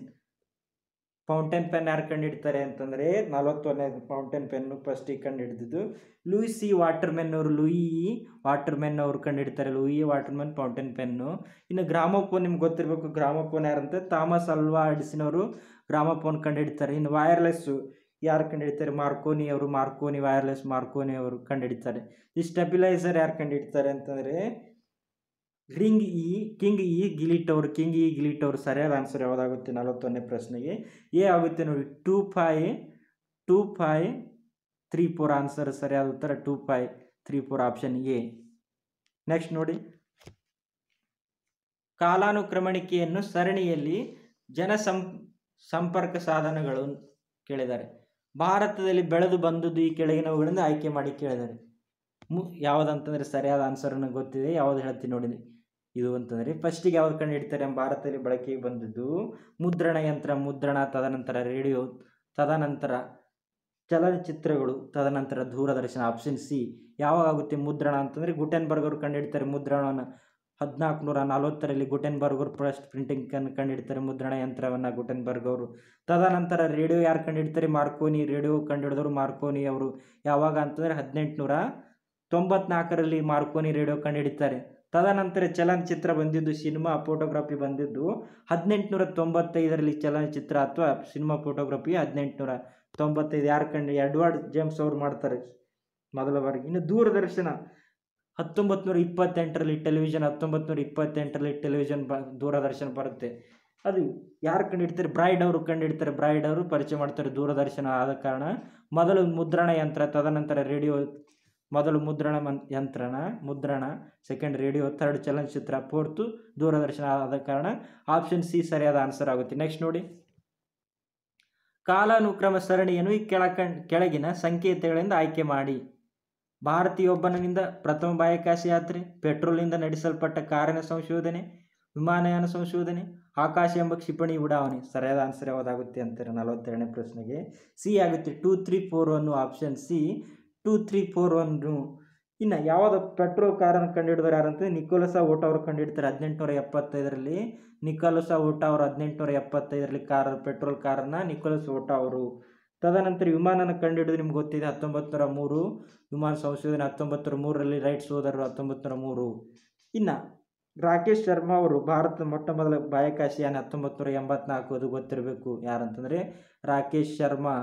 ಆದ ಕಾರಣ ಆಪ್ಷನ್ 2, 3, 1, 4 ಸರಿಯಾದ ಉತ್ತರ. ನೆಕ್ಸ್ಟ್ ನೋಡಿ, 1ನೇ ಮತ್ತು 2ನೇ ಪಟ್ಟಿಯನ್ನು ಹೊಂದಿಸಿ ಸಮರ್ಪಕ ಸಂಕೇತದಲ್ಲಿ ಉತ್ತರ ಬರೆಯಿರಿ. ಪಟ್ಟಿ 1ರಲ್ಲಿ ಕೊಟ್ಟಿದ್ದಾನೆ ಭಾರತೀಯರು, ರಬ್ಬರು, ಚೀನಿಯರು, ಜರ್ಮನ್ ಅಂತ ಕೊಟ್ಟಿದ್ದಾರೆ. ಈ ಕಡೆ ಏನು ಕೊಟ್ಟಿದ್ದಾನೆ? ಬೀಜಗಣಿತ, ದಶಮಾಂಶ ಪದ್ಧತಿ, ಸುಡುಮದ್ದು, ಮುದ್ರಣ ಯಂತ್ರ. ಯಾವುದಂತಂದರೆ ಭಾರತೀಯರು ಏನು ಕಂಡುಹಿಡಿತಾರೆ? ಭಾರತೀಯರ ಸಾಧನೆ ಅಂತ ದಶಮಾಂಶ ಪದ್ಧತಿಯನ್ನು ಪರಿಚಯಿಸಿದವರು ನಮ್ಮ ಭಾರತೀಯರು. ಇನ್ನು ರಬ್ಬರನ್ನು, ಇದು ರಬ್ಬರ್ ಅಥವಾ ಯಾರು ಕಂಡುಹಿಡಿತಾರೆ? ರಬ್ಬರ್ ಅಲ್ಲ, ಇರಾಕರು, ರಷ್ಯನ್ನರು, ಇರಾಕರು ಬೀಜಗಣಿತನ ಕಂಡುಹಿಡಿತಾರೆ. ನೆಕ್ಸ್ಟು ಚೀನಿಯರು ಏನು ಕಂಡುಹಿಡಿತಾರೆ? ಚೀನಿಯವರು ಅಂತಂದರೆ ಸುಡುಮದ್ದು, ಚೀನಿಯರು ಸುಡುಮದ್ದು. ಇನ್ನು ಜರ್ಮನ್ ಅವರು ಏನು ಮಾಡ್ತಾರೆ? ಮುದ್ರಣ ಯಂತ್ರ. ಆದ ಕಾರಣ ಆನ್ಸರ್ ಯಾವುದಾಗುತ್ತೆ ಅಂತಂದರೆ ಇದು ಪ್ರಶ್ನೆಗೆ ಆಪ್ಷನ್ ಸಿ ಆಗುತ್ತೆ ನೋಡಿ. 2, 1, 3, 4. 2, 1, 3, 4. ನೆಕ್ಸ್ಟ್ ಪ್ರಶ್ನೆ ನೋಡಿ, 1ನೇ ಮತ್ತು 2ನೇ ಪಟ್ಟಿಯನ್ನು ಹೊಂದಿಸಿ ಸಮರ್ಪಕ ಸಂಕೇತದಲ್ಲಿ ಉತ್ತರ ಬರೆಯಿರಿ. ಪಟ್ಟಿ 1ರಲ್ಲಿ ಕೊಟ್ಟಿದ್ದಾನೆ ಸ್ಪಿನ್ನಿಂಗ್ ಜೆನ್, ಮೂಲ್, ಉಗಿ ಯಂತ್ರ, ಉಗಿ ಹಡಗು. ಪಟ್ಟಿ 2ರಲ್ಲಿ ಕ್ರಾಪ್ಟನ್, ಜೇಮ್ಸ್ ಹ್ಯಾಗ್ರೂಸ್, ಫಲ್ಟನ್ಸ್, ಜೇಮ್ಸ್ ವ್ಯಾಟ್ ಅಂತ ಕೊಟ್ಟಿದ್ದಾರೆ. ಏನಿದೆ ಅಂತಂದರೆ ಸ್ಪಿನ್ನಿಂಗ್ ಜನ್ ಅಂತ ಯಾರು ಕಂಡುಹಿಡ್ತಾರೆ? ಸ್ಪಿನ್ನಿಂಗ್ ಜನ್ನನ್ನು ಜೇಮ್ಸ್ ಹ್ಯಾಗ್ರೂಸ್ ಅವರು ಕಂಡುಹಿಡ್ತಾರೆ. ಜೇಮ್ಸ್ ಹ್ಯಾಗ್ರೂಸ್ ಅವರು ಸ್ಪಿನ್ನಿಂಗ್ ಜನನ್ನು ಕಂಡುಹಿಡ್ತಾರೆ. ಇನ್ನು ಮೂಲ್ ಅಂತನ್ನ ಕ್ರಾಂಪ್ಟನ್ ಅವರು ಮೂಲನ್ನು ಕಂಡುಹಿಡಿತಾರೆ. ಇನ್ನು ಉಗಿ ಯಂತ್ರ ಕಂಡುಹಿಡಿದವರು ಯಾರು ಅಂತಂದರೆ ಜೇಮ್ಸ್ ವ್ಯಾಟ್ ಅವರು ಉಗಿ ಯಂತ್ರ ಕಂಡುಹಿಡಿದು ಜೇಮ್ಸ್ ವ್ಯಾಟು. ಇನ್ನು ಉಗಿ ಹಡಗು ಅಂತಂದರೆ ಪಲ್ಟನ್ನು. ಯಾವ್ದು ಆನ್ಸರ್ ಆಗುತ್ತೆ? 2, 1, 4, 3 ಸರಿಯಾದ ಉತ್ತರ 2, 1, 4, 3. 45ನೇ ಪ್ರಶ್ನೆಗೆ 2, 1, 4, 3 ಆನ್ಸರು. 2, 1, 4, 3 ಯಾವುದಂತ ನೋಡಿ. 2, 1, 4, 5. 2, 1, 4, 3 ಆನ್ಸರು. 2, 1, 4, 3. 46ನೇ ಪ್ರಶ್ನೆ, 1ನೇ ಮತ್ತು 2ನೇ ಪಟ್ಟಿಯನ್ನು ಹೊಂದಿಸಿ ಸಮರ್ಪಕ ಸಂಕೇತದಲ್ಲಿ ಉತ್ತರ ಬರೆಯಿರಿ. ಪಟ್ಟಿ 1ರಲ್ಲಿ ಪಿಲೆ, ಸಂಜಯ್ ಮಂಜ್ರೇಕರ್, ವಿ ಅಟರ್ನೋ, ನಾಡಿಯಾ ಕೊಮೆನೆಸಿ. ಈ ಕಡೆ ಪಟ್ಟಿ 2ಅಲ್ಲಿ ಏನು ಕೊಟ್ಟಿದ್ದಾನೆ? ಕ್ರಿಕೆಟು, ಫುಟ್ಬಾಲು, ಜಿಮ್ಯಾಸ್ಟಿಕ್ಕು, ಓಟ. ಪಿಲೆ ಸಂಬಂಧಪಟ್ಟಿರೋದು ಬ್ರೆಜಿಲ್ನ ಪ್ರಸಿದ್ಧ ಆಟಗಾರ, ಫುಟ್ಬಾಲ್ ಆಟಗಾರ ಪಿಲೆ. ಬ್ರೆಜಿಲ್ನ ಪ್ರಸಿದ್ಧ ಫುಟ್ಬಾಲ್ ಆಟಗಾರ. ಸಂಜಯ್ ಮಂಜ್ರೇಕರ್ ಇವರು ಕ್ರಿಕೆಟ್ದವರು. ಇನ್ನು ಪಿ ಅಟರ್ನೋ ಈ ಕಡೆ ಸಂಬಂಧಪಟ್ಟಿದ್ದಾರೆ ಅಂತಂದರೆ ಓಟ, ಅಥ್ಲೆಟಿಕ್ಸ್ ಅವರು. ಪಿ ಅಟರ್ನೋ ಅವರು ಪ್ರಸಿದ್ಧ ಅಥ್ಲೆಟಿಕ್ಸ್ ಅವರು. ನಾಡಿಯಾ ಕೊಮೆನೆಸಿ ಇವರು ಜಿಮ್ಯಾಸ್ಟಿಕ್ಕು. ಆನ್ಸರ್ ಯಾವುದಾಗುತ್ತೆ? 2, 1. ಇದು ಕೂಡ 2, 1, 4, 3 ಆಗುತ್ತೆ ನೋಡಿ. 2, 1, 4, 3 ಆಪ್ಷನ್ ಡಿ. 2, 1, 4, 3. ನೆಕ್ಸ್ಟ್ ನೋಡಿ 47ನೇ ಪ್ರಶ್ನೆ, ಈ ಕೆಳಗಿನವುಗಳ ಕಾಲಾನುಕ್ರಮ ಸರಣಿಯನ್ನು ಸಂಕೇತದಿಂದ ಆಯ್ಕೆ ಮಾಡಿ. ಕಾಲಾನುಕ್ರಮ ಸಂಕೇತ ರೂಪದಲ್ಲಿ ಬರೆಯಿರಿ ಅಂತ ಕೇಳಿದ್ದಾನೆ. ಮಾಸ್ಕೋ ಒಲಿಂಪಿಕ್ಸ್ ಆಟಗಳು, ನೆಹರು ಕಪ್ ಕ್ರಿಕೆಟ್ ಪಂದ್ಯ, ವಿಂಬಲ್ಡನ್ ಟೆನ್ನಿಸ್ನಲ್ಲಿ ಲಿಯಾಂಡರ್ ಪೇಸ್ನ ವಿಜಯ. ಯಾವುದಾಗುತ್ತೆ ಕಾಲಾನುಕ್ರಮ ಅಂತಂದರೆ ಸರಿಯಾದ ಉತ್ತರ. ಇದು ಕೂಡ ಕರೆಂಟ್ ಅಫೇರ್ಸ್ ಪ್ರಶ್ನೆ ಆಗಿತ್ತು. 47ನೇ ಪ್ರಶ್ನೆ ಆನ್ಸರು 2, 1, 3. ಆನ್ಸರು 2, 1, 3 ಆಪ್ಷನ್ ಡಿ ಆಗುತ್ತೆ ನೋಡಿ. 2, 1, 3. ನೆಕ್ಸ್ಟ್ ನೋಡಿ, ಈ ಕೆಳಗಿನವುಗಳಲ್ಲಿ ಸರಿಯಾದ ಹೊಂದಾಣಿಕೆ ಇಲ್ಲದ್ದು ಯಾವುದು ಅಂತ ಕೇಳಿದ್ದಾರೆ. ವ್ಯಾಸ ಮಹಾಭಾರತ, ಅಶೋಕ ಮಸ್ಕಿ, ಆರ್ಯಭಟ್ಟ ಹರ್ಷವರ್ಧನ, ಚೋಳರು ತಂಜಾವೂರ. ಯಾವುದಂತಂದರೆ ಸರಿಯಾದ ಹೊಂದಾಣಿಕೆ ಇಲ್ಲರದು ಆರ್ಯಭಟ್ಟ ಹರ್ಷವರ್ಧನ ಅಂತ ಕೊಟ್ಟಿದ್ದಾರೆ ನೋಡಿ. ಅದು ಆರ್ಯಭಟ್ಟ ಯಾರ ಆಸ್ಥಾನದಲ್ಲಿ ಇರ್ತಾನೆ ಅಂತಂದರೆ 2ನೇ ಚಂದ್ರಗುಪ್ತನ ಆಸ್ಥಾನದಲ್ಲಿ ಪ್ರಸಿದ್ಧ ಖಗೋಳಶಾಸ್ತ್ರಜ್ಞ ಮತ್ತು ಗಣಿತಶಾಸ್ತ್ರಜ್ಞ ಆಗಿರ್ತಾರೆ. ಶಾಸ್ತ್ರಜ್ಞ ಅಥವಾ ಆರ್ಯಭಟ್ಟ ಗಣಿತಶಾಸ್ತ್ರದ ಪಿತಾಮಹ ಅಂತ ಕರಿತೀವಿ ನಮ್ಮ ಭಾರತ ಗಣಿತಶಾಸ್ತ್ರದವರು, ಗಣಿತಶಾಸ್ತ್ರಜ್ಞ ಆರ್ಯಭಟ್ಟ. ನೆಕ್ಸ್ಟ್ ನೋಡಿ, 1ನೇ ಮತ್ತು 2ನೇ ಪಟ್ಟಿಯನ್ನು ಹೊಂದಿಸಿ ಸಮರ್ಪಕ ಸಂಕೇತದಲ್ಲಿ ಉತ್ತರ ಬರೆಯಿರಿ. ಪಟ್ಟಿ 1ರಲ್ಲಿ ಏನು ಕೊಟ್ಟಿದ್ದಾರೆ ನೋಡಿ, ಪಾಕಿಸ್ತಾನ, ಅರ್ಜೆಂಟೀನಾ, ಕೇರಳ, ಕರ್ನಾಟಕ ಕೊಟ್ಟಿದ್ದಾರೆ. ಈ ಕಡೆ ಪಟ್ಟಿ 2 ಅಲ್ಲಿ ಮರಡೋನಾ, ಇಮ್ರಾನ್ ಖಾನ್, ಪ್ರಕಾಶ್ ಪಡುಕೋನೆ, ದಿಲೀಪ್ ವೆಂಗ್ ಸರ್ಕಾರ್, PT ಉಷಾ ಅಂತ ಕೊಟ್ಟಿದ್ದಾರೆ. ಇದು ಯಾವುದಾಗುತ್ತೆ ಅಂತಂದರೆ ಪಾಕಿಸ್ತಾನದವರು ಇರೋರು ಇಮ್ರಾನ್ ಖಾನ್, ಕ್ರಿಕೆಟ್ ಆಟಗಾರ ಪಾಕಿಸ್ತಾನದ, ಪ್ರಸ್ತುತ ಪಾಕಿಸ್ತಾನದ ಪ್ರಧಾನಮಂತ್ರಿ ಕೂಡ ಇವರೇ ಇದ್ದಾರೆ ಇಮ್ರಾನ್ ಖಾನ್. ಅರ್ಜೆಂಟೀನಾ ಅಂತಂದರೆ ಮರಡೋನಾ ಅರ್ಜೆಂಟೀನಾ. ಇನ್ನು ಕೇರಳದವ್ರು ಯಾರಪ್ಪ ಅಂತಂದರೆ PT ಉಷಾ ಅವರು ಕೇರಳ. ಇನ್ನು ಪ್ರಕಾಶ್ ಪಡುಕೋನೆ ಇವರು ಪ್ರಸಿದ್ಧ ಬ್ಯಾಡ್ಮಿಂಟನ್ ಆಟಗಾರರು, ಕರ್ನಾಟಕದವರು ಇವರು. ಆನ್ಸರ್ ಯಾವುದಾಗುತ್ತೆ 2153 ಆಪ್ಷನ್ ಎ ಇದೆ ನೋಡಿ, ಇಲ್ಲಿ ಕೊಟ್ಟಿದೆ ನೋಡಿ 2153 ಸರಿಯಾದ ಉತ್ತರ. ಇನ್ನು ಈ ವಿಡಿಯೋದ ಕೊನೆಯ ಪ್ರಶ್ನೆ, 1ನೇ ಮತ್ತು 2ನೇ ಪಟ್ಟಿಯನ್ನು ಹೊಂದಿಸಿ ಸಮರ್ಪಕ ಸಂಕೇತದಲ್ಲಿ ಉತ್ತರ ಬರೆಯಿರಿ. ಪಟ್ಟಿ 1ರಲ್ಲಿ ದಾನಚಂದ, ಮೇಯರ್ಸೇನ್, ಗೇರಿ ಕ್ಯಾಸ್ಟ್ರೋ, ಸುನಿಲ್ ಗಾವಸ್ಕರ್ ಕೊಟ್ಟಿದ್ದಾರೆ. ಪಟ್ಟಿ 2 ಅಲ್ಲಿ ಈಜು, ಹಾಕಿ, ಕ್ರಿಕೆಟ್, ಚೆಸ್ ಅಂತ ಕೊಟ್ಟಿದ್ದಾರೆ. ದಾನಚಂದ್ ಯಾವ ಕ್ರೀಡೆ ಅಂತಂದರೆ ಹಾಕಿ ಮಾಂತ್ರಿಕ, ದಾನಚಂದ್ ಹಾಕಿ. ಮೇಯರ್ಸೇನ್ ಅವರಂತಂದರೆ ಪ್ರಸಿದ್ಧ ಈಜುಗಾರರು, ಮೇಯರ್ಸೇನ್ ಈಜುಗಾರ. ಗೇರಿ ಕ್ಯಾಸ್ಟ್ರೋ ಅಂತಂದರೆ ಚೆಸ್ ಆಟಗಾರ. ಸುನಿಲ್ ಗಾವಸ್ಕರ್ ಅವರು ಕ್ರಿಕೆಟು. ಆನ್ಸರ್ ಯಾವುದಾಗುತ್ತೆ? 2143 ನೋಡಿ, ಆಪ್ಷನ್ ಬಿ ಆಗುತ್ತೆ ಸರಿಯಾದ ಉತ್ತರ. 2143 ಆಪ್ಷನ್ ಬಿ. ಇಲ್ಲಿಗೆ ಈ ವಿಡಿಯೋದ ಪಾರ್ಟ್ 1 ಮುಗೀತು. ಇನ್ನು ಉಳಿದ ಪಾರ್ಟ್ 51ರಿಂದ 100 ಪ್ರಶ್ನೆಗಳು ಕೆಳಗಡೆ ಲಿಂಕನ್ನು ಕೊಡಲಾಗುತ್ತೆ, ಅಲ್ಲಿ ಕೂಡ ನೀವು ನೋಡಬಹುದು.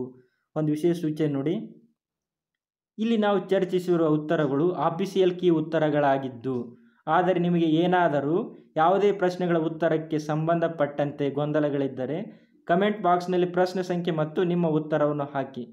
ನಮ್ಮ ಐಡಾಸ್ ಫಾರ್ಮ್ ತಂಡ ಇದನ್ನು ಚರ್ಚಿಸಿ ತಪ್ಪಾಗಿದ್ದಲ್ಲಿ ಹೊಸ ಉತ್ತರವನ್ನು ಡಿಸ್ಕ್ರಿಪ್ಷನ್ ಬಾಕ್ಸ್ನಲ್ಲಿ ಪ್ರಕಟಿಸಲಾಗುವುದು. ಒಮ್ಮೆ ಡಿಸ್ಕ್ರಿಪ್ಷನ್ ಬಾಕ್ಸನ್ನು ನೋಡಬೇಕಾಗಿ ವಿನಂತಿ. Thank you. ಇನ್ನು ನಮ್ಮ ತಂಡ ಕರ್ನಾಟಕದಲ್ಲಿ ಮೊಟ್ಟ ಮೊದಲ ಬಾರಿಗೆ NCERT ಸ್ಟೇಟ್ ಬುಕ್ಸು 1000ಕ್ಕೂ ಹೆಚ್ಚಿನ ಪ್ರಶ್ನೆ ಪತ್ರಿಕೆಗಳ ಚರ್ಚೆ, ಟೆಲಿಗ್ರಾಮ್ ಗ್ರೂಪ್ನಲ್ಲಿ ದಿನನಿತ್ಯ 100ಕ್ಕೂ ಹೆಚ್ಚು ಕ್ವಿಜ್ ಮತ್ತು ಸ್ಟ್ಯಾಂಡರ್ಡ್ ಪುಸ್ತಕಗಳನ್ನು ಸಂಪೂರ್ಣವಾಗಿ ಚರ್ಚಿಸುವ ಹೊಸ ಪ್ರಯತ್ನಕ್ಕೆ ಕೈ ಹಾಕಿದ್ದೇವೆ. ಇದಕ್ಕೆ ನಿಮ್ಮ ಸಹಕಾರ ತುಂಬಾ ಅಗತ್ಯ. ನಮ್ಮ ಟೆಕ್ನಿಕಲ್ ಟೀಮ್ ಮತ್ತು ಹೊಸ ಟೆಕ್ನಾಲಜಿಗಳ ಅಳವಡಿಕೆಗೆ ನೀವು ಜೈನ್ ಆಪ್ಷನ್ ಮೂಲಕ ಸಹಾಯ ಮಾಡಬಹುದು. ಶಿಶು 29 ರುಪೀಸು, ಕಿಶೋರ 59 ರುಪೀಸು, ತರುಣ 159 ರುಪೀಸು. ಅದು ಸಾಧ್ಯವಾಗದೇ ಇದ್ದ ಪಕ್ಷದಲ್ಲಿ ಸಬ್ಸ್ಕ್ರೈಬ್ ಮಾಡುವ ಮುಖಾಂತರ ನಮಗೆ ಬೆಂಬಲ ಸೂಚಿಸಬಹುದು. ನೋಟ್: ಹೆಚ್ಚು ಬಂದ ಹಣವನ್ನು ಐಡಾಸ್ ಫೋರಂ ವತಿಯಿಂದ ಚಾರಿಟೇಬಲ್ ಟ್ರಸ್ಟ್ ಮೂಲಕ ಬಡ ವಿದ್ಯಾರ್ಥಿಗಳ ವಿದ್ಯಾಭ್ಯಾಸಕ್ಕಾಗಿ ಸಹಾಯ ಮಾಡಲಾಗುವುದು. Thank you. ಈ ವಿಡಿಯೋ ಇಷ್ಟ ಆದಲ್ಲಿ ಶೇರ್ ಮಾಡಿ, ಲೈಕ್ಸ್ ಮಾಡಿ, ಆದಷ್ಟು ಸಬ್ಸ್ಕ್ರೈಬ್ ಆಗಿ ನಮ್ಮ ಚಾನಲನ್ನು. Thank you everyone. God bless you all.